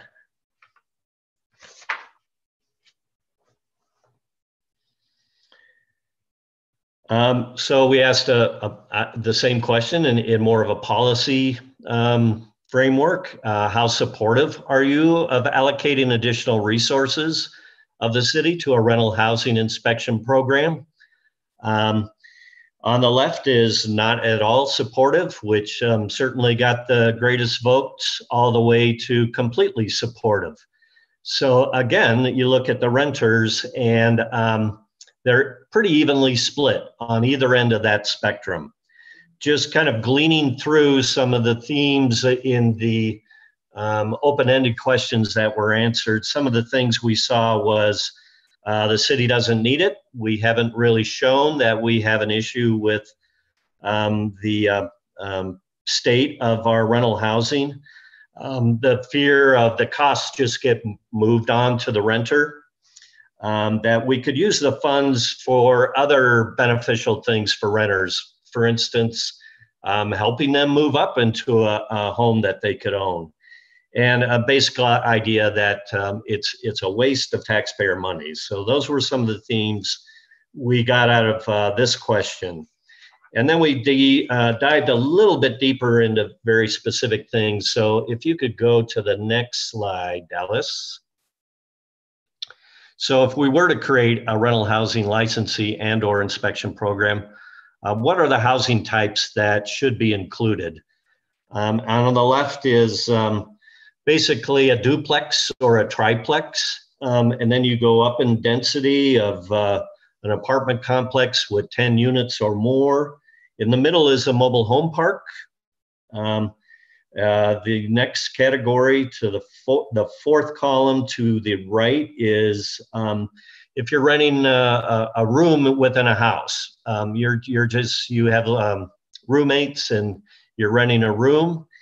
And then we go to a single family home and then very large complexes up to greater or between 5 and 9 units. Kind of an even split, I think, all the way across. I think there's a little bit more bias towards the larger apartment complexes. I think when staff proposed that we look at specifically attached units, there's a little bit more code requirements that go along with higher density housing. So I think you're seeing here that the fear or the concern would be with the higher density, but pretty well evenly split across the board. So I think we have just one more slide. Here we ask, what are some of the things that you would like an inspection program to focus on? I thought we would see something more about exterior conditions of units, but these fell really into safety orientation, the highest being overall safety of the structure, structurally, and then fire safety.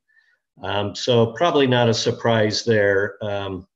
And then when you talk about concerned citizens that maybe live next door to an apartment complex or a rental project, they're pretty evenly split across the board. So didn't see any big trends jump out, but this is what we learned.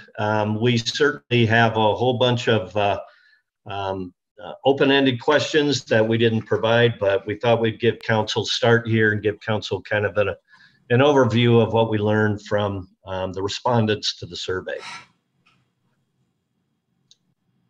Thank you, Glenn.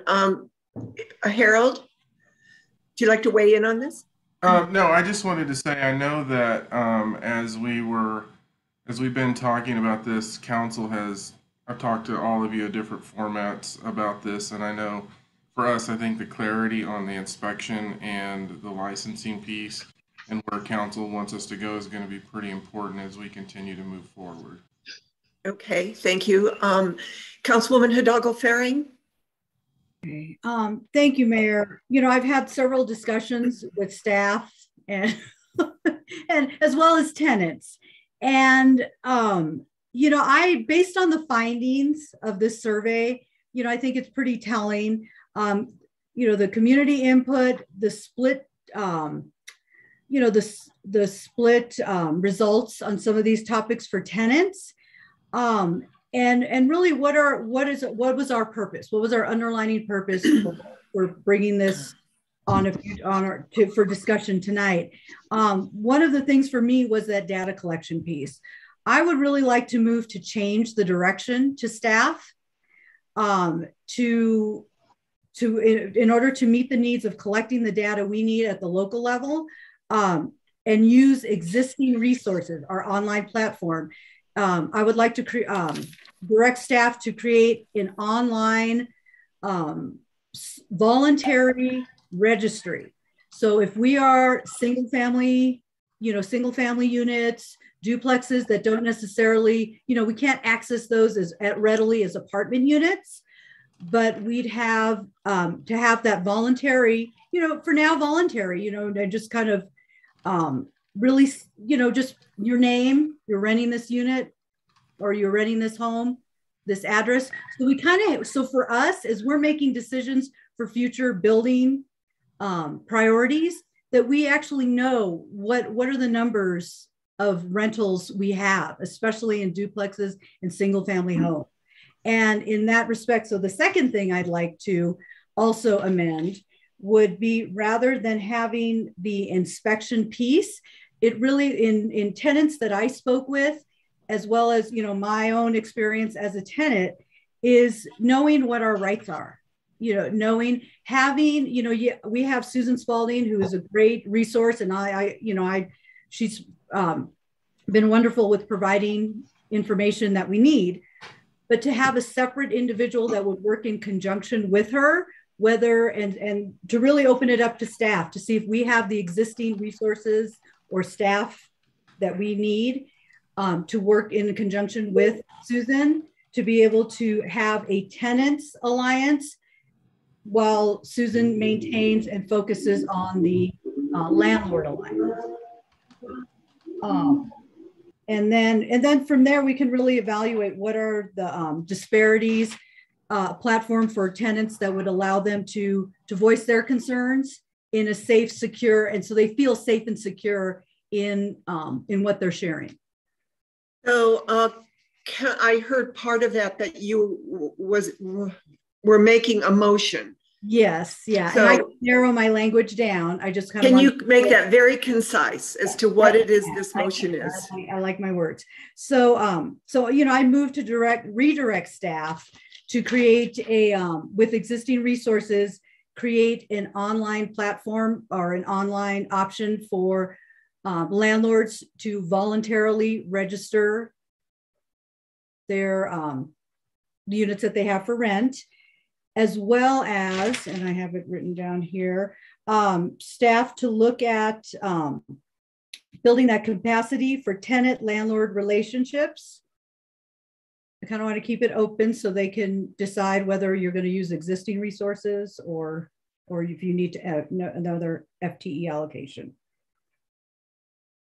So so you want a voluntary landlord online registry? Yes. And a tenant rights person to work alongside Susan Spalding, who focuses on Landlord Alliance. Yes. Am I stating that correctly? Yes, yes. Do we have a second?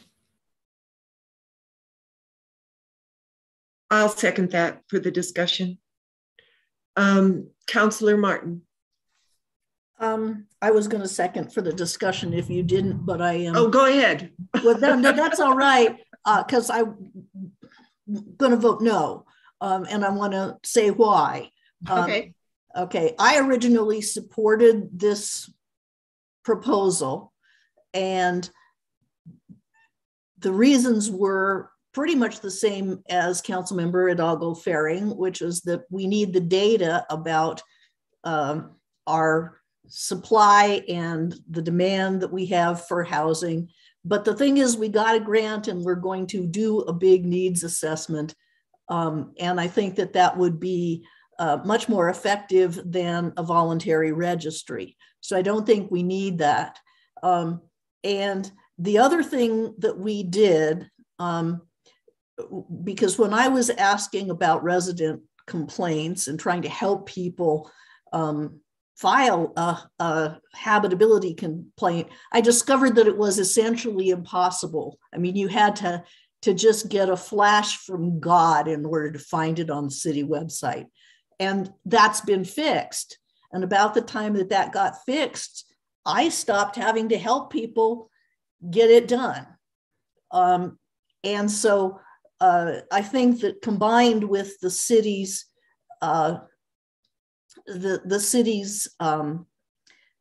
existing landlord-tenant education programs, which are really pretty extensive, that I don't think we need this particular mechanism. And after we vote on, or discuss Councilmember Hidalgo Faring's motion and vote on it, I have an alternative motion to introduce. Okay, thank you, Councilor Martin. Anyone else? Mayor Pro Tem Rodriguez. Thank you, Mayor Peck. So first of all, I would say thank you, Councilmember Hidalgo Faring, for your very thoughtful motion. I'm not going to be voting for it because at the end of the day, when I looked at those numbers that were provided in this presentation, there was not a clear mandate from tenants. And those are the only numbers that I was looking at, to be honest with you. I appreciate our landlords, and as Mayor Peck and I at Coffee with Council heard, there are some legitimate issues that landlords face, and we can work with them in a proactive manner as long as they let us know about it. That being said, I will say that we should, be it on the website or with the city line, and maybe Mayor Peck could do this in part of her portion of the city line, but make it very well advertised as far as tenancy issues are concerned. The very real fact of the matter is that when I got that email that we all received about the workload that staff has from City Manager Dominguez, I look at everything now with a much more skeptical lens about where do we put this in the agenda? Where do we prioritize these kinds of things? And to me, this is not something that is urgent enough, based especially on the fact that the tenants were not, like I said, a clear mandate saying that they needed these inspections to happen, these licenses to happen. And I'm not against them. I will say that maybe in, hopefully a less pandemic world, a less housing crunch world, I would love to look at this. I think we are chasing squirrels sometimes, and I appreciate that because that's what we are elected to do. But we also need to be cognizant of chasing those squirrels. And this, to me, is something that we could do, but as a municipality of our size, is not absolutely required. We are also not a university city like Boulder is. So to equate those two things is different. It's very different. And so I would like to see any discussion of an actual ordinance tabled. I appreciate the survey that staff did, the multiple surveys actually that staff did, and just to speak to it, a somewhat different thing. I also, as a real estate appraiser, do inspections of homes, and it is disruptive and people do not like it. So if we are to see any sort of ordinance, I would ask that we only inspect between tenancy, as in not while anybody is occupying a space, because you could be there for 15 years and love it, right? You know, you can be a long-term tenant and there's no reason to continue to inspect them and disrupt their lives if they feel that 15, so I think that this was a very good presentation. We know what we're looking at. It sounds like actually the city has a fairly decent enumeration of rental properties. And as I know that many of us met with the Barra ladies, or at least one of the ladies. And I will say that, I don't know if you all would agree or not, but most of the complaints I get are from very large apartment complexes, not from, say, single family occupancy or, a smattering of townhomes and condos and things that are owned by investors and landlords, if you will. So if we're going to look at this, I think it's most appropriate to look at it with the very large apartment complexes that are in town that we already get enough heat about, if you will. So thank you. Thank you. Anyone else want to weigh in on this? Councilor Yarbrough. Thank you, Mayor Pack. I guess my main concern will be for making sure that the tenants have an option to disclose any issues that they may have because of the fear of being kicked out of their unit.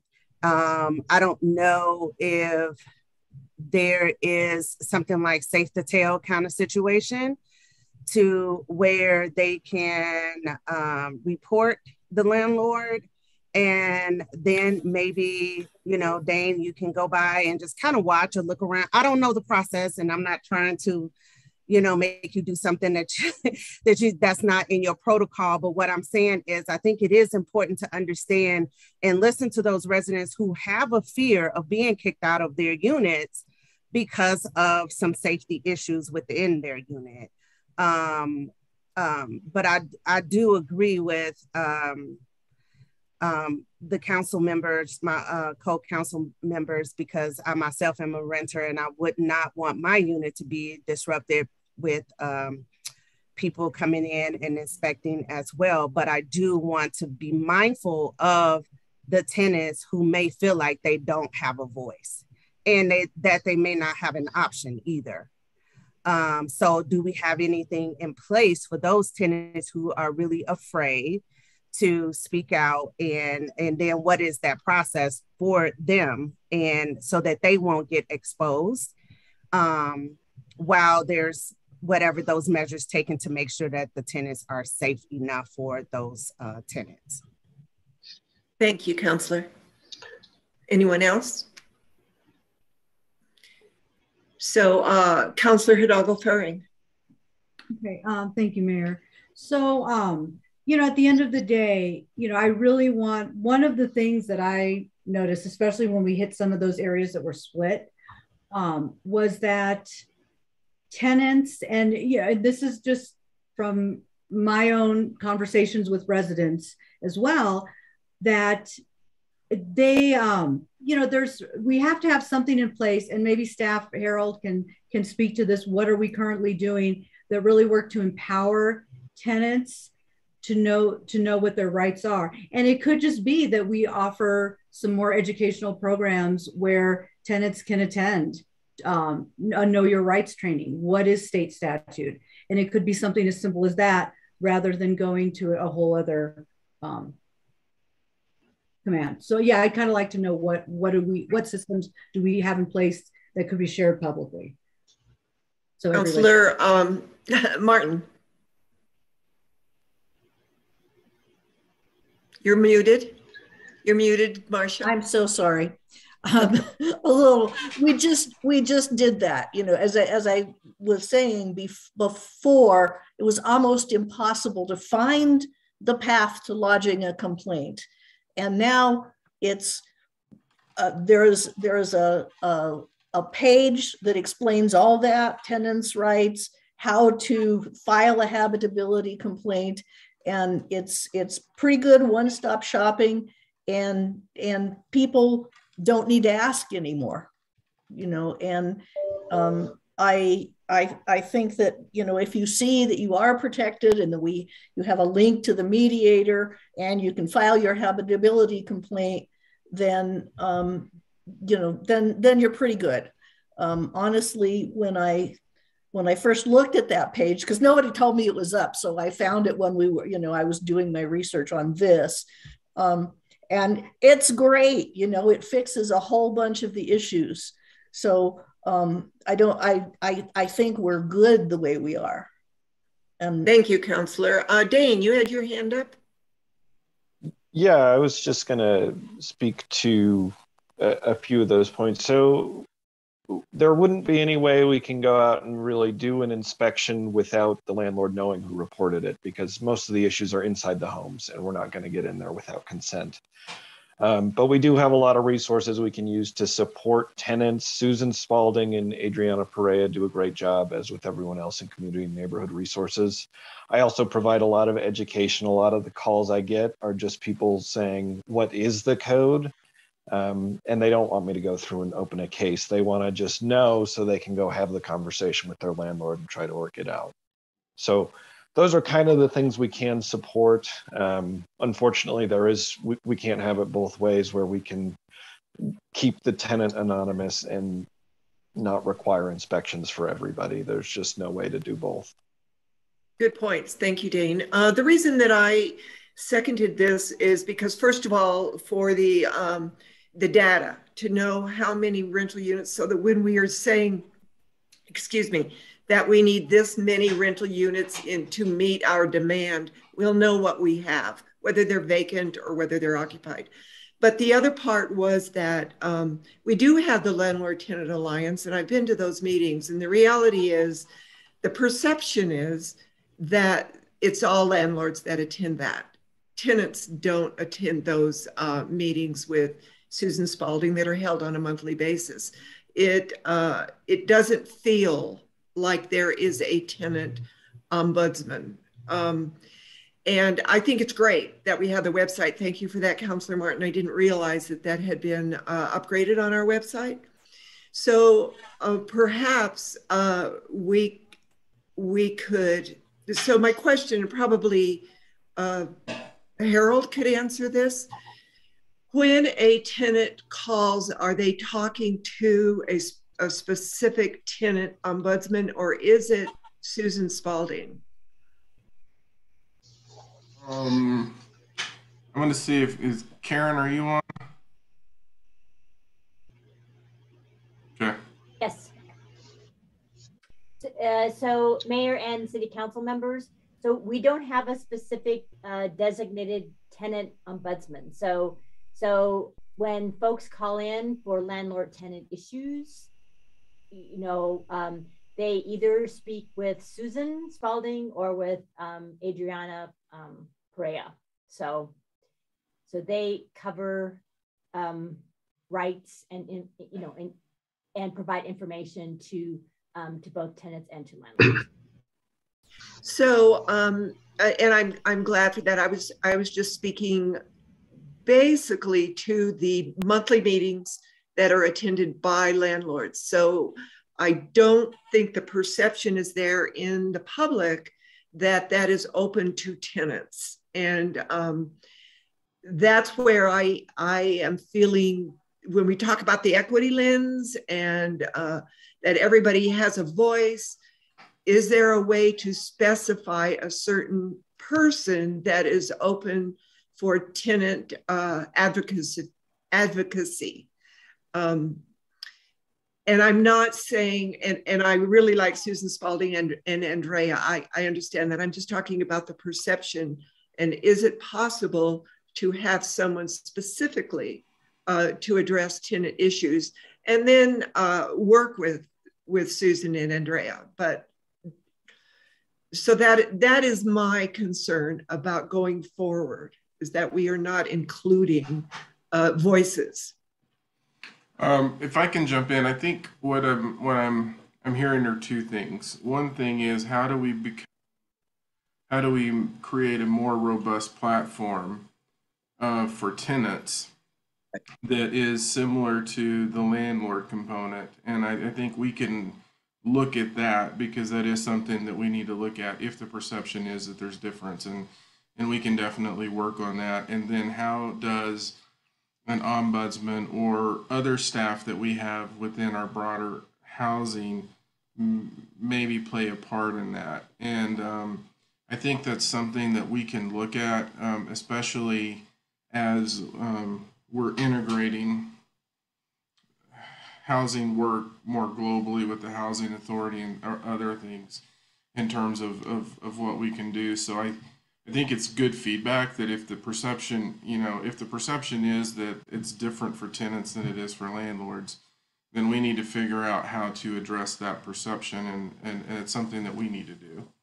And then we can assess what we have in staffing in terms of to look at different solutions. If we determine that we need another position or something to be that conduit, that would have to be something that would come into the budget process, just because we don't necessarily have that fund right now. But definitely, I think for me, operationally, what I'm hearing is we've got to talk about how we're creating educational opportunities for tenants and others to understand it beyond just that. And I'll have to get with Karen and the staff to figure that out. Karen? Thank you, Harold. Yeah, I was basically going to say the same thing. So, certainly the intent and the purpose of our service that we offer out of Community Neighborhood Resource is equitable access for both tenants and landlords, to address issues and to be well informed. And so clearly we can look at our approach and making sure that we are reducing any barriers to access, or really making it more comfortable, for lack of a better word, for people to access the services. So we absolutely will take a look at that. So, Councilwoman Hidalgo-Flaring, is there any way you would like to redo this motion, or pull it and make a different motion, or to direct staff to move forward with some kind of a tenant ombudsman? I would like to focus on the tenant aspect, so that would allow us, and I don't know if it's, if it's something that is, well, let's see. Yeah, I'll change it. I can remove, and I think, we have other means of attaining who's, collecting data on the rental. And Harold, this might be, can you help me answer this? Do we have a way to just pull up? So I was hoping that we'd be able to just have a database where we can kind of get a glimpse of, okay, we need to figure out how many homes, single family homes are for rent. What is the database that we can just pull it up? Glenn, do we have that? You're on mute, Glenn. Got it. I'm not familiar with the database where we have all rental properties shown. Now, certainly Susan Spalding has the folks that, the landlords that come to her meetings. Mm-hmm. Barha has a certain amount of registration. Other than that, we would go back through utilities and try and figure out where the owner is different than the person paying the utilities. And you can make some assumptions that that's probably a rental property. That's a little bit, that's kind of a big data crunching. That seems very timely. So what I was hoping, and then Harold, the other question I have for you is, if we just did something with our city website, our online platform, where a person who is renting their property can go in and say, this, address, blah, blah, blah, is rented. How much will that cost, or how much would that be out of city resources? I'm going to ask Sandy, but I think if we could create just a web page link and form that download into an Excel, some kind of spreadsheet or something that keeps the information. I'm not seeing that that's. Can we do that, Sandy? Create a form that downloads into a spreadsheet? Yeah, we can gather any information that you're looking for from that. I'm not sure you need to do it in Engage. We could find a way to do that. You know, of course, how you would have to get that word out around what that means and looks like for people, so that we're encouraging people to fill in that information. I think it's probably pretty easy to build the form and then download it. I think the work would be just in letting folks know and how we communicate that. Yes. But I don't see a lot of work on the form. Okay. So really I wanted that to be with existing resources. The other piece, and I guess for the tenant part, I would like to see, and I don't know, Mayor, can you tell me if this is different than what, because I had a few different notes, but I really want staff to use that to look at our process and adjust what our process is in order to ensure that both tenant and landlords feel adequately represented in this process. I think that I understand what you're saying and how the motion should go. So we do have someone who is actively working with the landlords and holding monthly meetings. But we do not have that for the tenant side. We do not have someone who is highlighted, I guess, as the tenant contact person. And the ability to hold meetings for tenants only, for education, for et cetera. And I think that equity piece is what I'm looking for. And I don't see any problem with having people decide that they would let us know if they have a rental. But if we have that already and can gather that data already and put it in a spreadsheet, then at this point, I don't know that we need to go any further with it. Okay. So Councillor Martin has a comment. You're muted, Marcia. If you go back to the presentation from July 1st, the council meeting where the direction was given, I believe that this should at least be investigated. There are two sources of this information, the county assessor's database and the census tract data, and both clearly say whether the property is owner occupied or whether it's a rental. So I don't understand the point behind, doing something redundant to get that information.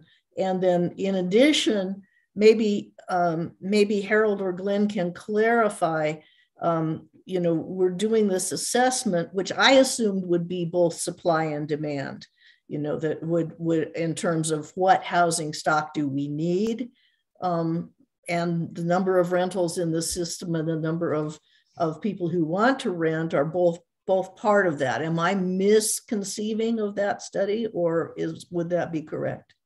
Are you referring to the DOLA grant that we received? Yes. I think we're going to try to get at those issues and really understand what the demand is in this. We'll have to work with staff to look at the existing databases to see how complete that list is, but that's part of that work, is to do that as part of the DOLA grant.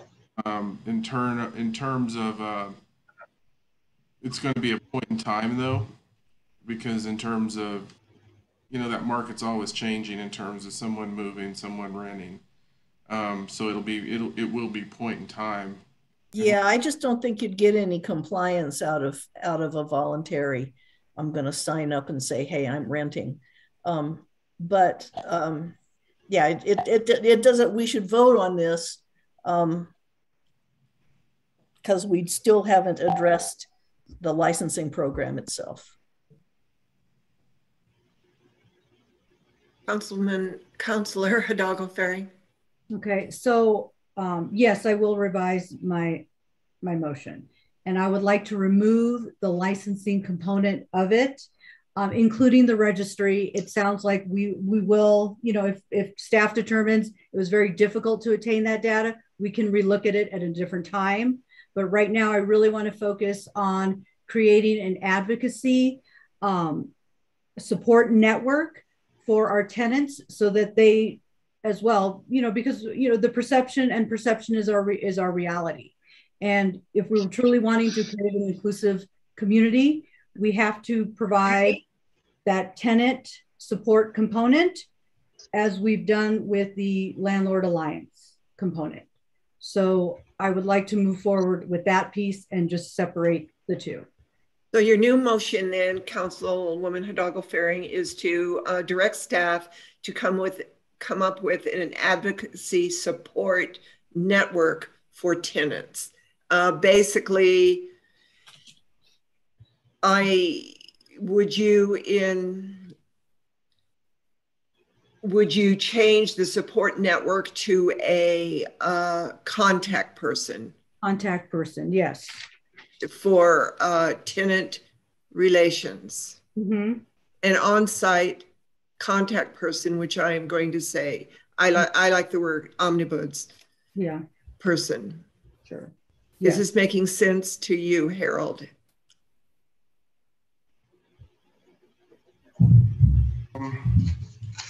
Kind of. Sorry. I'm going to kind of reiterate what I'm hearing. Okay. And to help me if this gets at what we're trying to achieve. I think what I'm hearing in the motion is you want us to evaluate what we're doing now and look at creating a process where tenants feel more, let me back up. Have a voice. Pardon?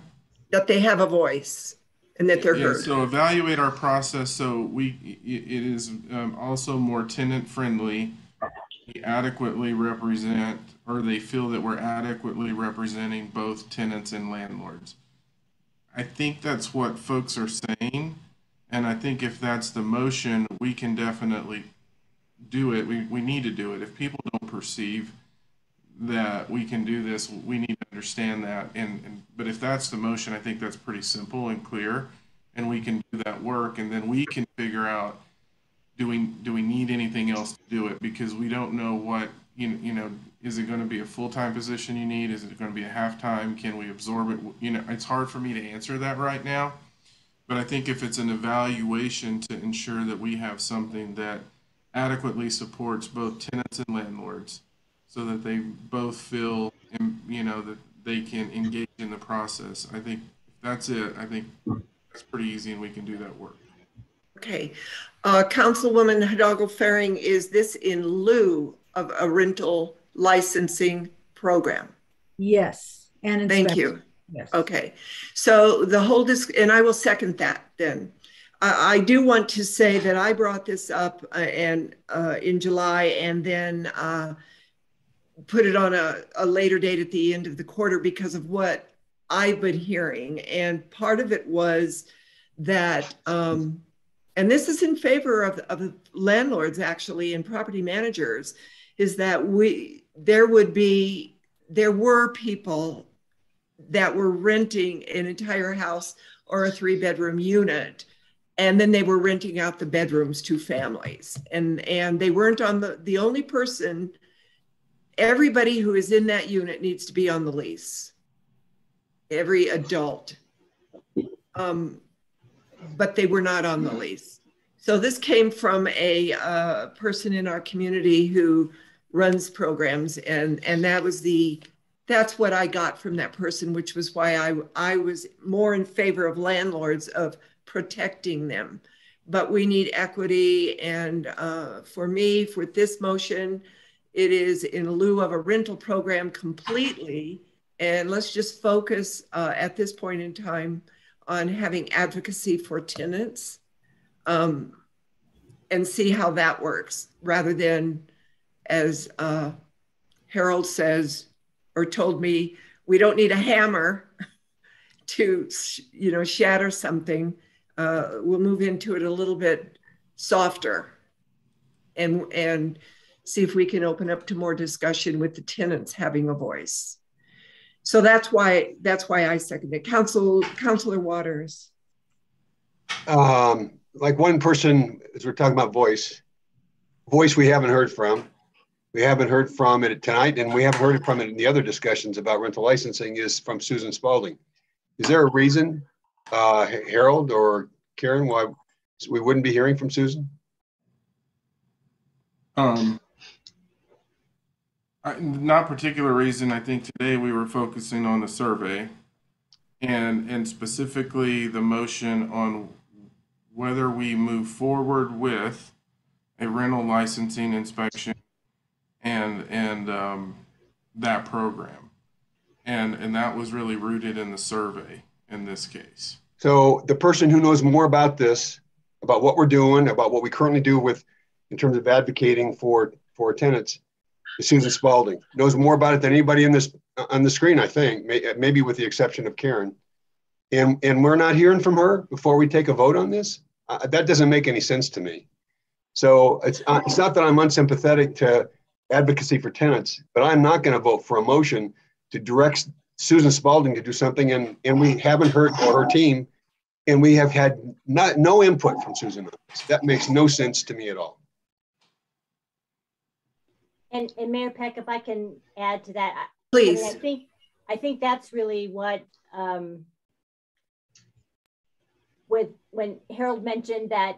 I think what we heard pretty clearly from City Council is the opportunity to really evaluate and explore the services that we are providing to landlords and tenants in our community neighborhood resource program.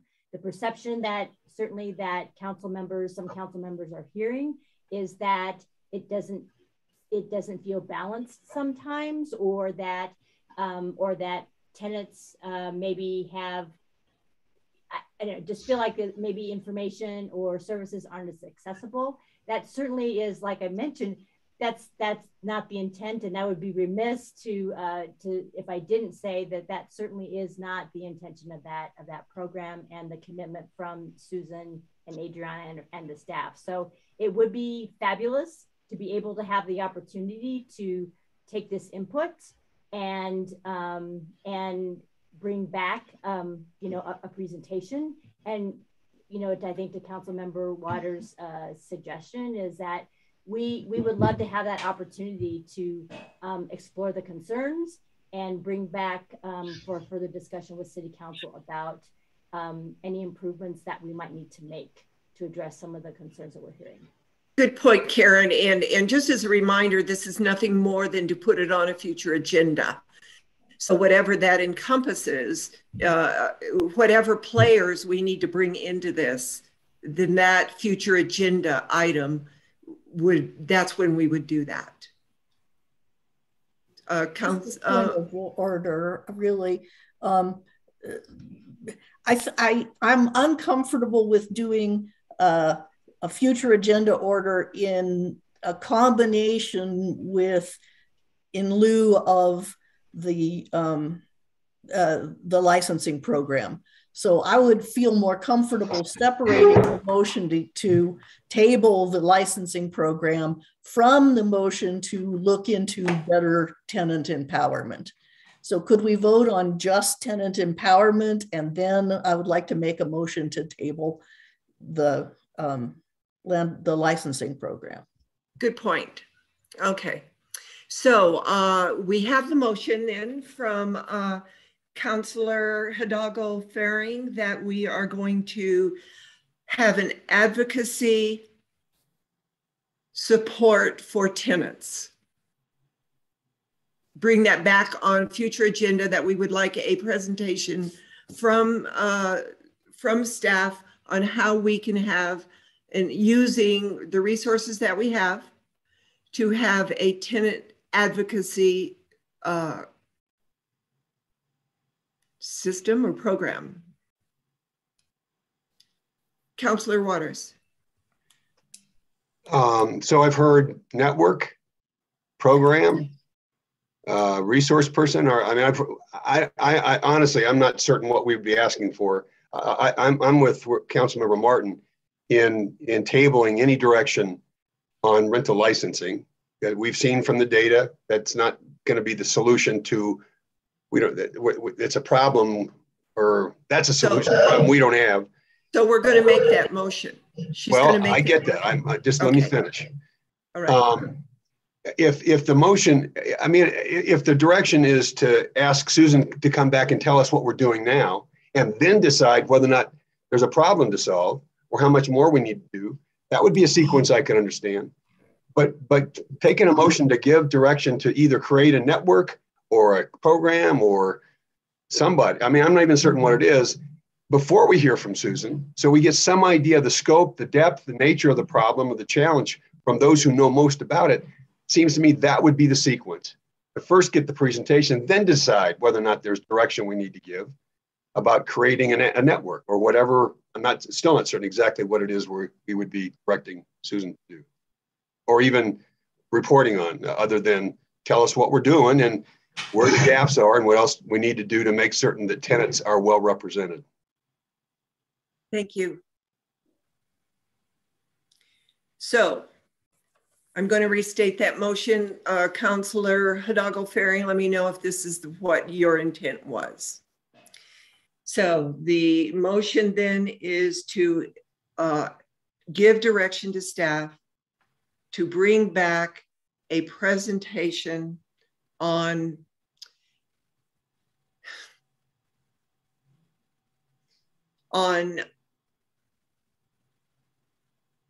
what kind of advocacy support we have for tenants. Councillor Hidalgo-Ferring, give me a thumbs up if you think that's the motion we want. Okay. So I seconded that motion. All those in favor, say aye. Or raise your hand. All those opposed. So that passes with 3 in support, 4, it doesn't pass. You had 4 council members, yourself, Councilmember Hidalgo-Ferring, Councilmember Martin, and Councilmember Yarborough for it, Councilmember Rodriguez and Councilmember Waters against. Thank you. This discussion has gone on so long, I think I'm getting blurry. So that passed with four of us, as Harold Dominguez stated, in favor, and 2 with Councillor Waters and Councillor Rodriguez opposed. Now, Councillor Martin, do you want to make your motion? Yes. I move to postpone indefinitely, I think is the right thing to do. Any consideration of a landlord tenant or a rental licensing and inspection program at this time. I'll second it.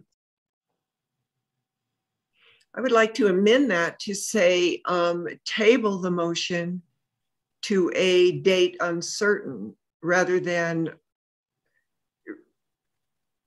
you're muted. Yeah, I was just verbally waving my hand. So yeah, I'll use that language. That's fine. Okay, so that has been, the motion is to table the rental licensing agreement to a date uncertain by Councillor Martin, seconded by Councillor Waters. All those in favor, raise your hand. All those opposed. So that passes unanimously. Thank you. I personally think that we needed to have a discussion about this. Number 1, so that tenants know we're listening and that landlords know that we care a lot about our residents in this city and how we are treating them and how the landlords are being treated by tenants. So thank you for the discussion. We are now at the second public invited to be heard, the final call. It's time to call in now for final Mayor, call. Oh, sorry. wait a minute. We have I'm sorry, we do. A couple more. I would like to invite you, Dawn, for this is the 2022 City Council meeting calendar. If I'm correct, what we did was to change our calendar to 3 meetings a month, and we said at the end of the first quarter we would look at that and see how it worked. So Dawn, thank you. Yes, exactly, Mayor. And we now just need to schedule the rest of the year. And so we presented a possible calendar for the rest of the year based on the 3 meetings per month scenario. That certainly is not action you have to take. We could put in any schedule you would like to adopt, but we made that assumption and presented a calendar in your packet, and we could walk through those months one by one.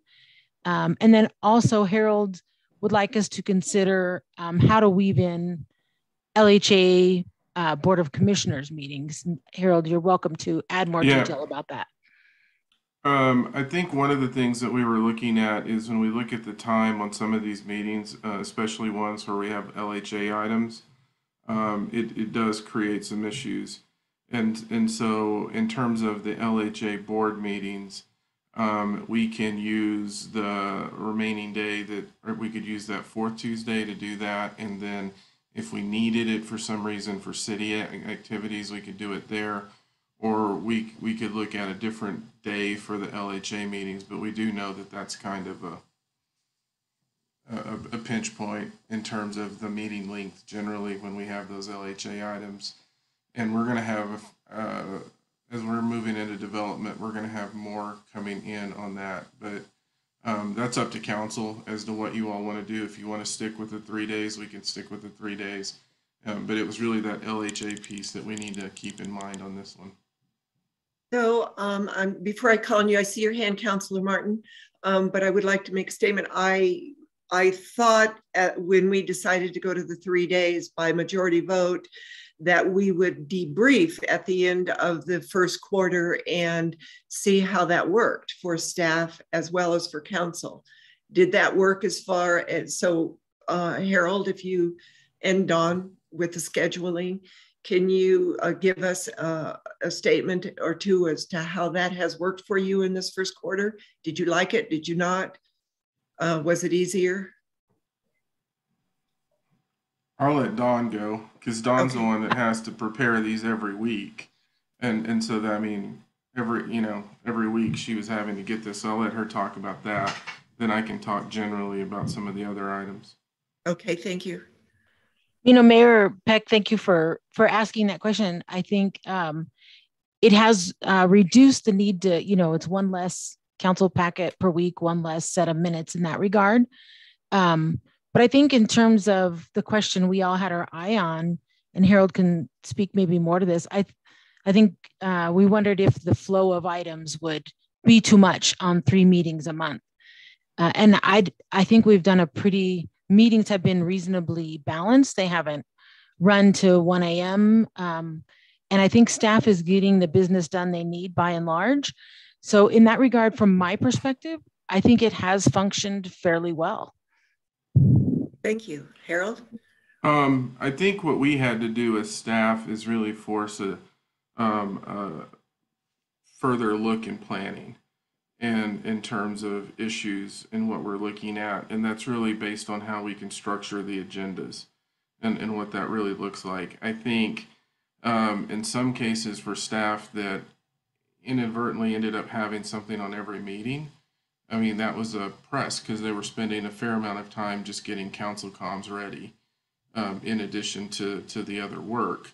I think the challenge that I saw, and this is why I brought up the housing authority, is that became an interesting dilemma for us when we only had the 3 meetings, because fitting that in when you're loading these other issues then became another challenge for us. And so that's why I said we're going to have to figure out something for the housing authority meetings. And if we want to put that on that other Tuesday, I think that streamlines it a little bit. And then if we need it for other city items, we could do that as well. But generally, I think we're shifting into being able to adapt, but it definitely has taken some pressure off on folks that are constantly, some people just get in the role of having items in, you know, almost every study session and every meeting. And when you look at the time on that, you know, if you go 2 to 3 hours, you know, pulling the item together, probably closer to 5 in the week. I mean, that could be additional workload for them. So I think we can obviously accommodate whatever council wants, but we're getting used to it. So I'd like to open it up to the councilors then on how it has worked for you, Councilor Martin. Thank you, Mayor Peck. I have essentially 2 things to say, but I think City Manager Dominguez has maybe hit on something that would make everybody happier by putting the LHA commissioners meeting on the 4th Tuesday, because this is terribly unpopular with the public. They think we're slacking. Now, I don't think we're slacking, but I just have to say it's really unpopular that we don't meet 4 times a month anymore. And the other thing is, personally, it's been bad for me. I have felt disconnected from the flow of the council meetings. And I think especially since we're going after this month back to meeting in person, that if we meet 4 times a month and even if one of them is a commissioners meeting, then still we come together and still the public are seeing us meet and are present and are invited to be heard. So I would like to move that we go to a 4 meeting a month schedule with the 4th meeting designated as an LHA commissioners meeting, but can be used for another purpose if the LHA doesn't need the meeting. I'll second that motion. Okay, it's been a motion to have 4 meetings a month, with one of them being a flex meeting or an LHA commissioners meeting. And that has been seconded by Councilor Waters. Mayor Pro Tem Rodriguez. Thank you, Mayor Peck. I would just like to add my 2 cents in the sense that lately our LHA meetings have been somewhat ad hoc. And when you look at those, that is more difficult actually for myself in terms of my work-life schedule. And I would assume it's actually more difficult for my other council members who are maybe not retired, in the sense that if we know we can plan ahead of schedule for Tuesday night meetings, for instance. And so that makes it a lot easier for us to possibly do LHA commissioner meetings. And so I have no problem with designating Tuesdays. It's just easier to plan for instead of some ad hoc meetings. And so, you know, I'd love to hear the opinions of my fellow council members who also work full-time currently, because I feel like they will have more input as far as how it works for their schedules than, you know, maybe myself or some of the other council members. So thank you. Thank you, Mayor Pro Tem. Councilor Hidalgo-Faring. Okay, thank you. And thank you, Councilmember Rodriguez, for pointing that out. I know for me, my Tuesdays, I have my staff meeting right after school. I'll come and do I just know my Tuesdays, my family knows Tuesdays, everybody leave me alone. I have my meetings. Those are my meetings. And I think, so the problem that I've had with we have a meeting, we don't have a meeting, it becomes a challenge for me scheduling. But the other piece too, it's like, it's not about me. So really, I want to look at what the impact that it has on staff. You know, they've been able to make it work. They've been able to get used to it. I just worry that in the event, as we start having more and more things come to our added to our schedule, maybe they all fall at the same time, or they're all heavy topic items. Like a couple of the things that I thought was easy, I didn't word correctly, so I'll own that. And it became a larger discussion. And then I think we run the risk of then having those 1 a.m. meetings, which, you know, so if we have those weekly meetings, keep it as, you know, as we had in the past, you know, it might shorten those times that we are meeting. For me, scheduling wise, it's easy just to block my Tuesdays aside. If staff and the rest of council decide I want that extra, you know, the ad hoc meeting day set aside, I'll go with that too. So I'll be flexible, but my preference would be just to let's keep consistency, please. Councilor Yarbrough, do you want to weigh in on how this affected you? Well, I guess I probably, you know, being on council in general affect me, period, because I mean, this is all new to me. So, you know, in that way, you all have been on council previously, so you were in a routine before. So I will say I appreciate even given the opportunity to try it out, you know. So I do appreciate that. And also, you know, staff had an opportunity to see how they can function with the three a month as well. So for me, I know I'm the newest member, so all of this is absolutely new to me. So it seemed like it affected you all in, you know, much worse than it did myself. But again, I never had to really depend on every Tuesday night. You know, I had meetings every week, you know, but not particularly every Tuesday night to depend on that. So whatever is best for staff. And, you know, I mean, we all receive those emails, people feeling like we're not doing our job, although, you know, people are coffee with council, we attending all these other meetings, and then like the rest of us, the three of us that actually work full time and scramble to get to these meetings as well and do our homework. Yeah, you know, it's challenging, but we are here for our community. So whatever is best for the community and whatever is best for the staff, I'm all for it. I just appreciate, you know, the rest of you all for even trying it out. And so I just want to say thank you for that. Hey, these are good comments.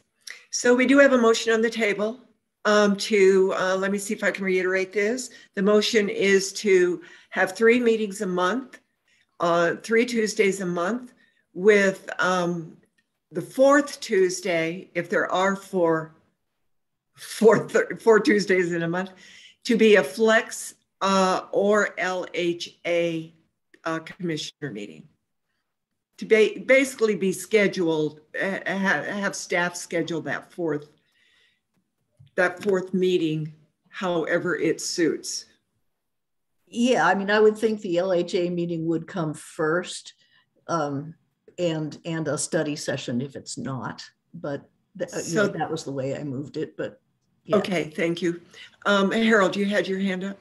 I was just going to confirm the 4th Tuesday would be an LHA, and if for some reason there was a scheduling issue, we could create a study session or a regular. I mean, we've gotten into issues where we have grants or even like Costco where we've had to hit something. Exactly. We could schedule it as a rec. So if we hit it as an LHA, and if we needed it, we could use it. Okay, sounds good. And Mayor, if I could also just clarify, when we say the 4th Tuesday, we don't mean specifically the 4th Tuesday in the month. We mean the extra meeting after the 3 are scheduled, correct? 4 Tuesdays a month. Correct. Thank you. I just want to make sure I captured it correctly. And remember, there are some months, March, for example, is one where we just wouldn't have it because of National League of Cities and spring break for those. And so those are months that we can figure out the housing authority agenda where we can shift it if needed in those months where we have those challenges.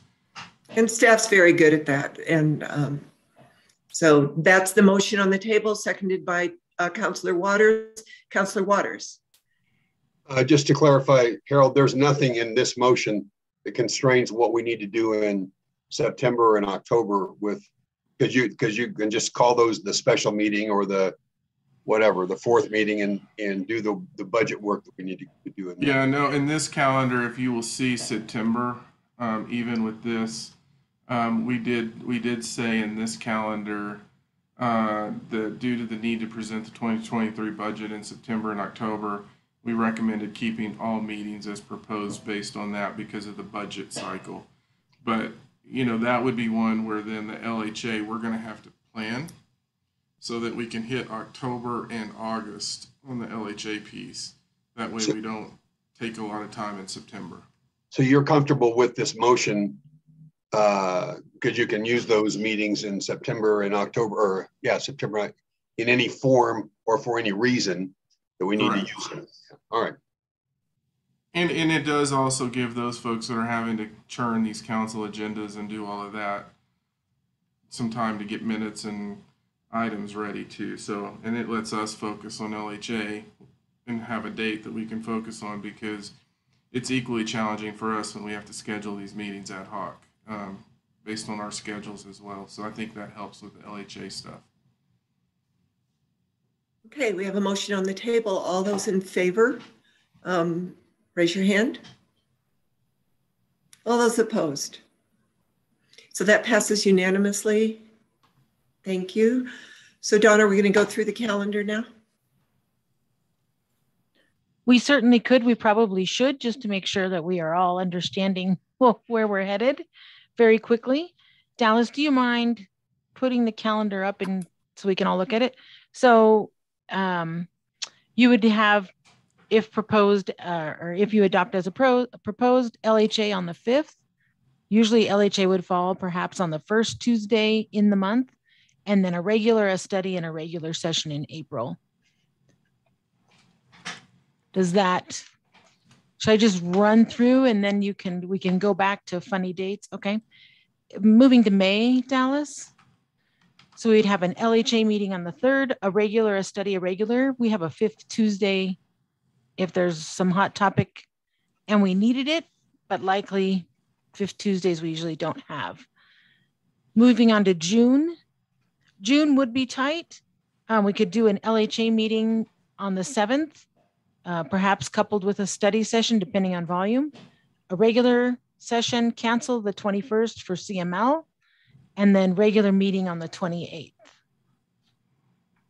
Hey, Dawn, that's probably one where we would plan the LHA meetings for May, and then let's look at July.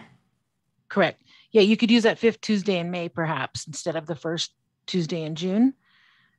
Moving on to July. So you would have a LHA meeting on the 5th, and then a regular meeting. We do want to confirm you want the open forum there, but that's where it would fall in kind of your normal rotation. And then a regular meeting on the 26th. Moving on to August, you'd have an LHA meeting on the 2nd. There's 5 Tuesdays in August, so a regular, a study, and then a regular meeting, and then there's a 5th Tuesday there, if it were needed, but perhaps not. Scooting on to September. This is when we have all meetings scheduled, so the study, regular, kind of the regular cadence. On to October. Same thing, study, regular for those budget meetings. November is a little bit tight. We could do a study or work around November for LHA, or do a study and LHA. We can work through it. Cancel the election day meeting, and then a regular session. We could cancel or hold the meeting the week of Thanksgiving, and then a regular session on the 29th. Doing it this way keeps the 2 weeks between regular sessions and allows ordinances to follow that regular pattern and the required notice time between meetings. So that's why I tried to find the 2 weeks between. And then moving to December, Dallas, because December is strange with the holidays, the regular meeting, the first Tuesday, a study the second Tuesday, and then a regular on the 20th, cancel the 27th for the holiday. So if that you looks all, good to me. Looks good to you?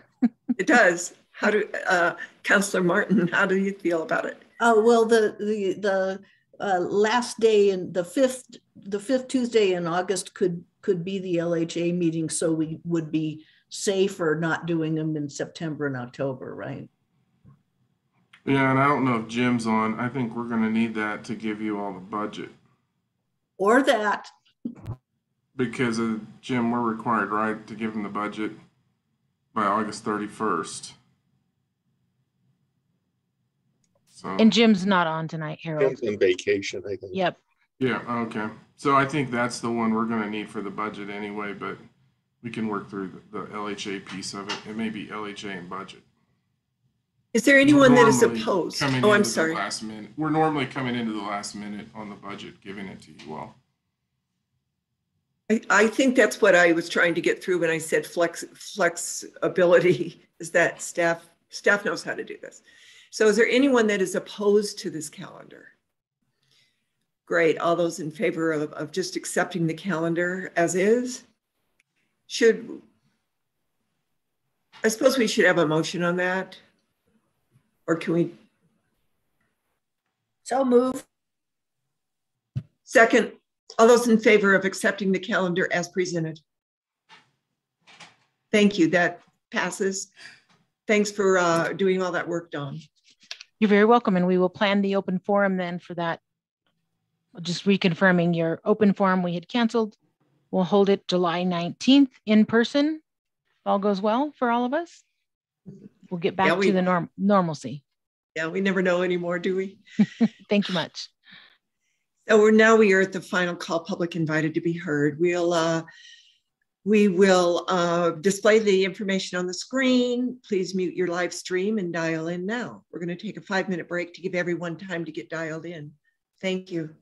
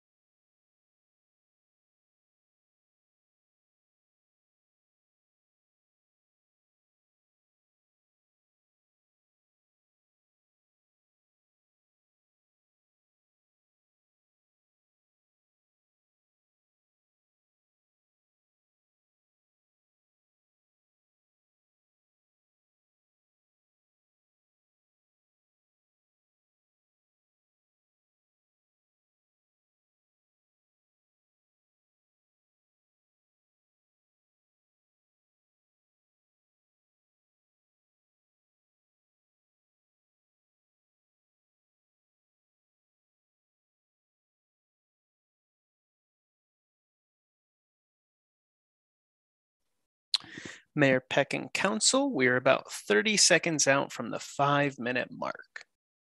Currently, there are no callers waiting.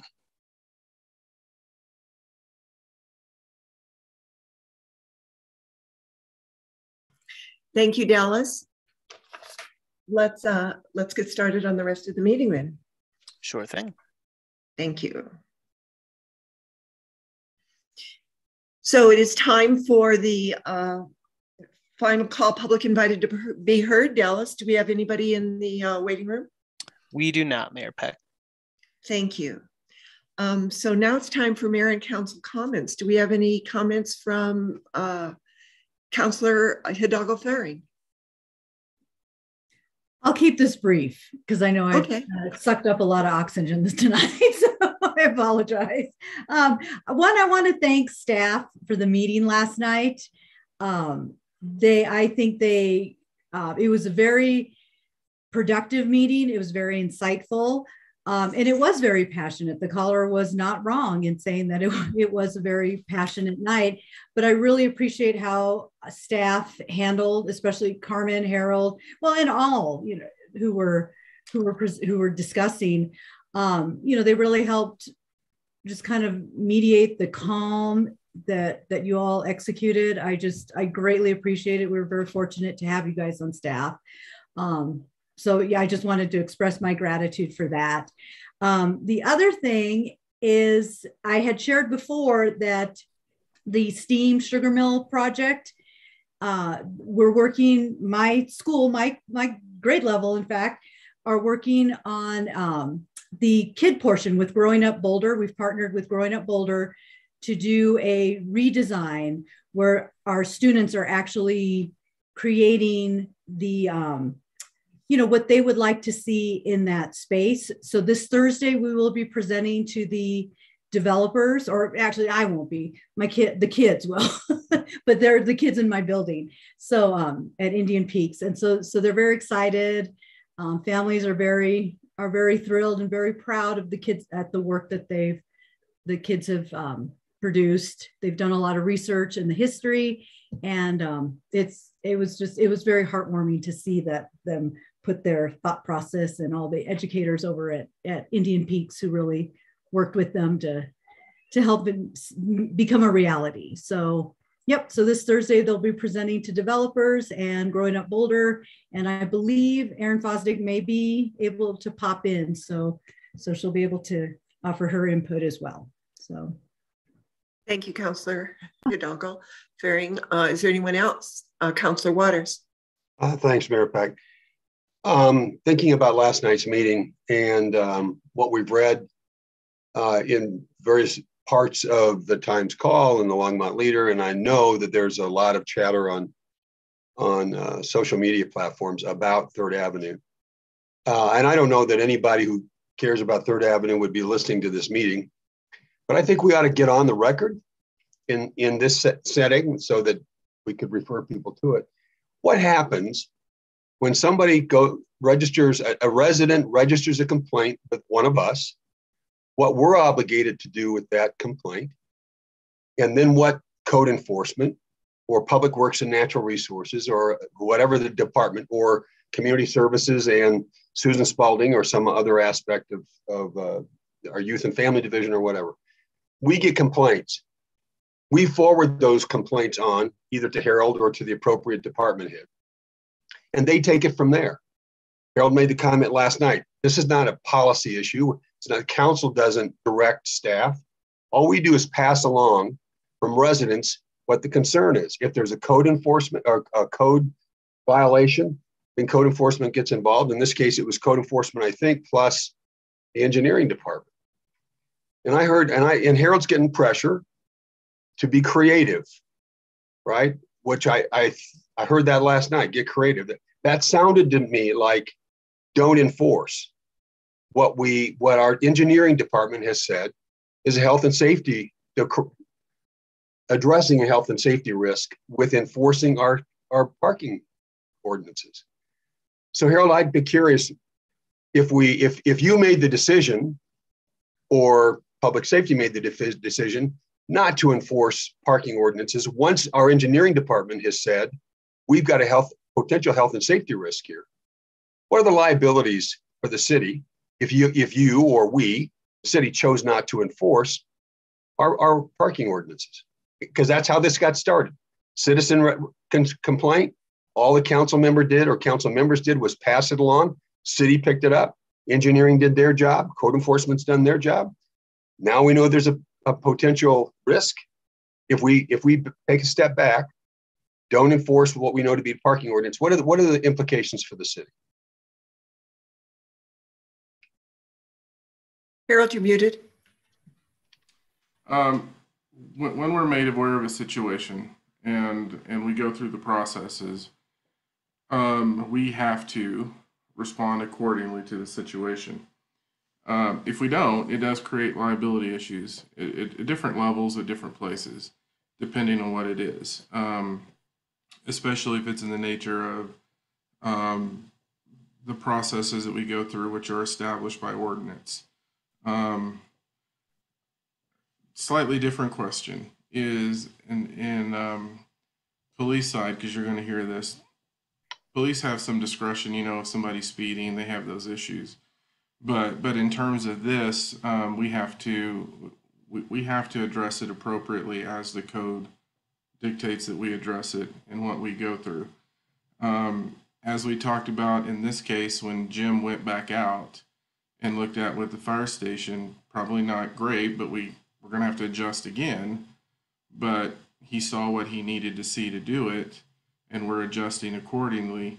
But in terms of what we saw in some of these other issues, that engineering has outlined that, which is why we talked about the other issues. It puts us in a quandary, because if we don't enforce on one, how do we enforce on another? And that becomes an issue for us. And that's why I said last night, I have to be able to look at the resident in another area or a resident in another area where we've done this and make sure that we're consistent across the community. And we have an obligation to look at the broader issues. And there's many issues on 3rd Street, which we talked about last night, of which, when we go through these projects, we're going to look at a solution to those. In other cases, we would go to the solution on the front end, but because of the projects, we didn't want to do something that then we would have to tear out and then go on. And so, but yeah, we have to follow the ordinances and what's in there. And for me, the one thing I ask staff is, no matter where you are, no matter what you're doing, I need to be able to say that we've done the same thing in both locations. Follow-on question. If an advisory board, transportation board, or any board advised us or advised you not to enforce an ordinance once you know that there's a health and safety risk, what would you do with that advice? What are your options? I have professional ethics, and I have other issues that I have to adhere to, and those guide me. Yeah, and you've acknowledged that we dropped the ball on the communication effort, right? In communicating with neighbors. But that wasn't going to be, there was not going to be an approach, I don't believe, to ask the residents, should we enforce parking ordinances? Or, can we enforce parking ordinances? Is it not true that we're going to be obligated to enforce the parking ordinance once the engineering staff did their job? Yeah, I think what we would have said was, we come in our community involvement format that we have, and the base section is informed. We're going to go out and tell folks what we're doing. I think even in the informed stage, you learn some things too. And so we have tiers that we go through, and even within those tiers, there's places where we're saying, here's what we saw, here's what we need to do, and we're letting you know. And we go and we move forward. So. And what would have been different, I think, in this one is maybe the questions on Sherman and the fire truck coming in and doing that may have come in on the front end, and it may not have been as robust of an issue. And I think that's where that neighborhood communication is important, and to really talk about, what do we learn from this? Because there's certainly, I don't mean to cut you off. There's a lot of learning. let me ask one more question. It's a hypothetical, and it may be a stretch, but not totally. If you got creative enough to not enforce, or you suspended enforcement of our parking ordinance or ordinances on 3rd and on those side streets, and owners of RVs decided now's a good time to park there on 3rd or on the side streets, would you have, where would we be to say, oh, you can't park there, but somebody else can? It's an issue. And I just think that folks ought to be thinking about that. You get creative enough to not enforce ordinances, you better be careful what you wish for. So we're going to have another discussion on this later, as you've said in the meeting last night.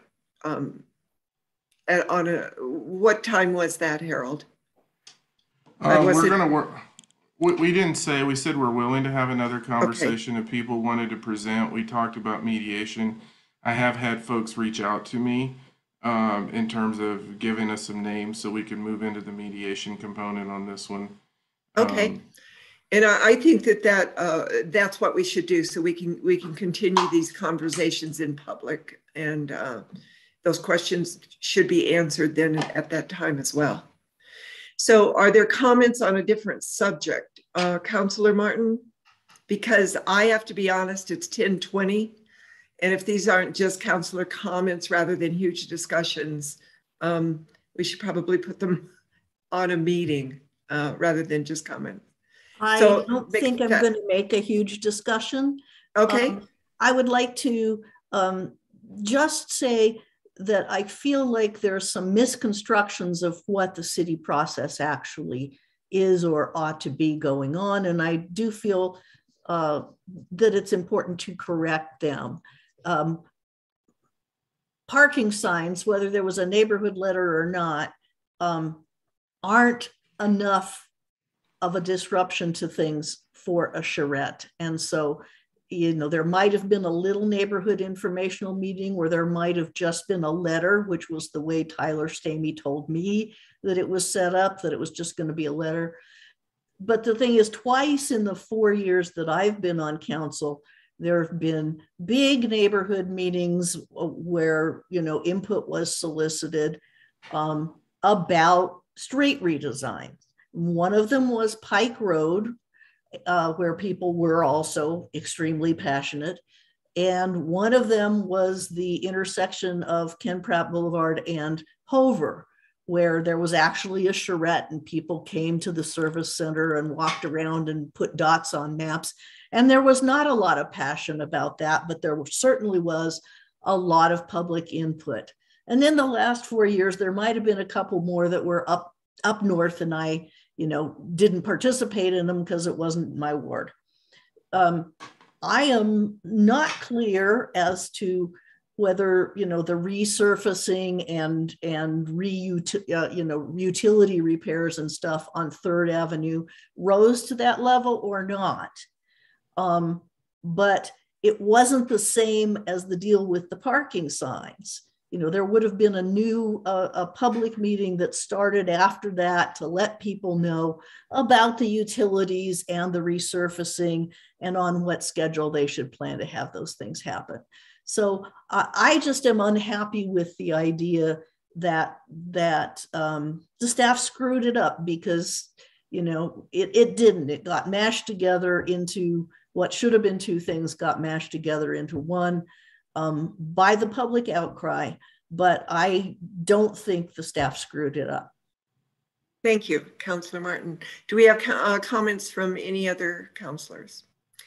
I did have some things to say, but I'm going to put them off on next week. There are only two that I wanted to inform you about. The first one is that James Eamon from the Stewart Foundation corrected me that I had said that his 100 books to every 4-year-old in Longmont would start in 2023. It's actually going to start this year. So that was a good correction, and I'm still happy about that. Also on Saturday, December 12th, it's going to be the first of quarterly conversations with the mayor, and Mayor Pro Tem Aaron Rodriguez is going to join me along with some staff, and this one will be about homelessness at the Lashley Street Fire Station from 9 to 10 a.m. So I would like to invite the public to that.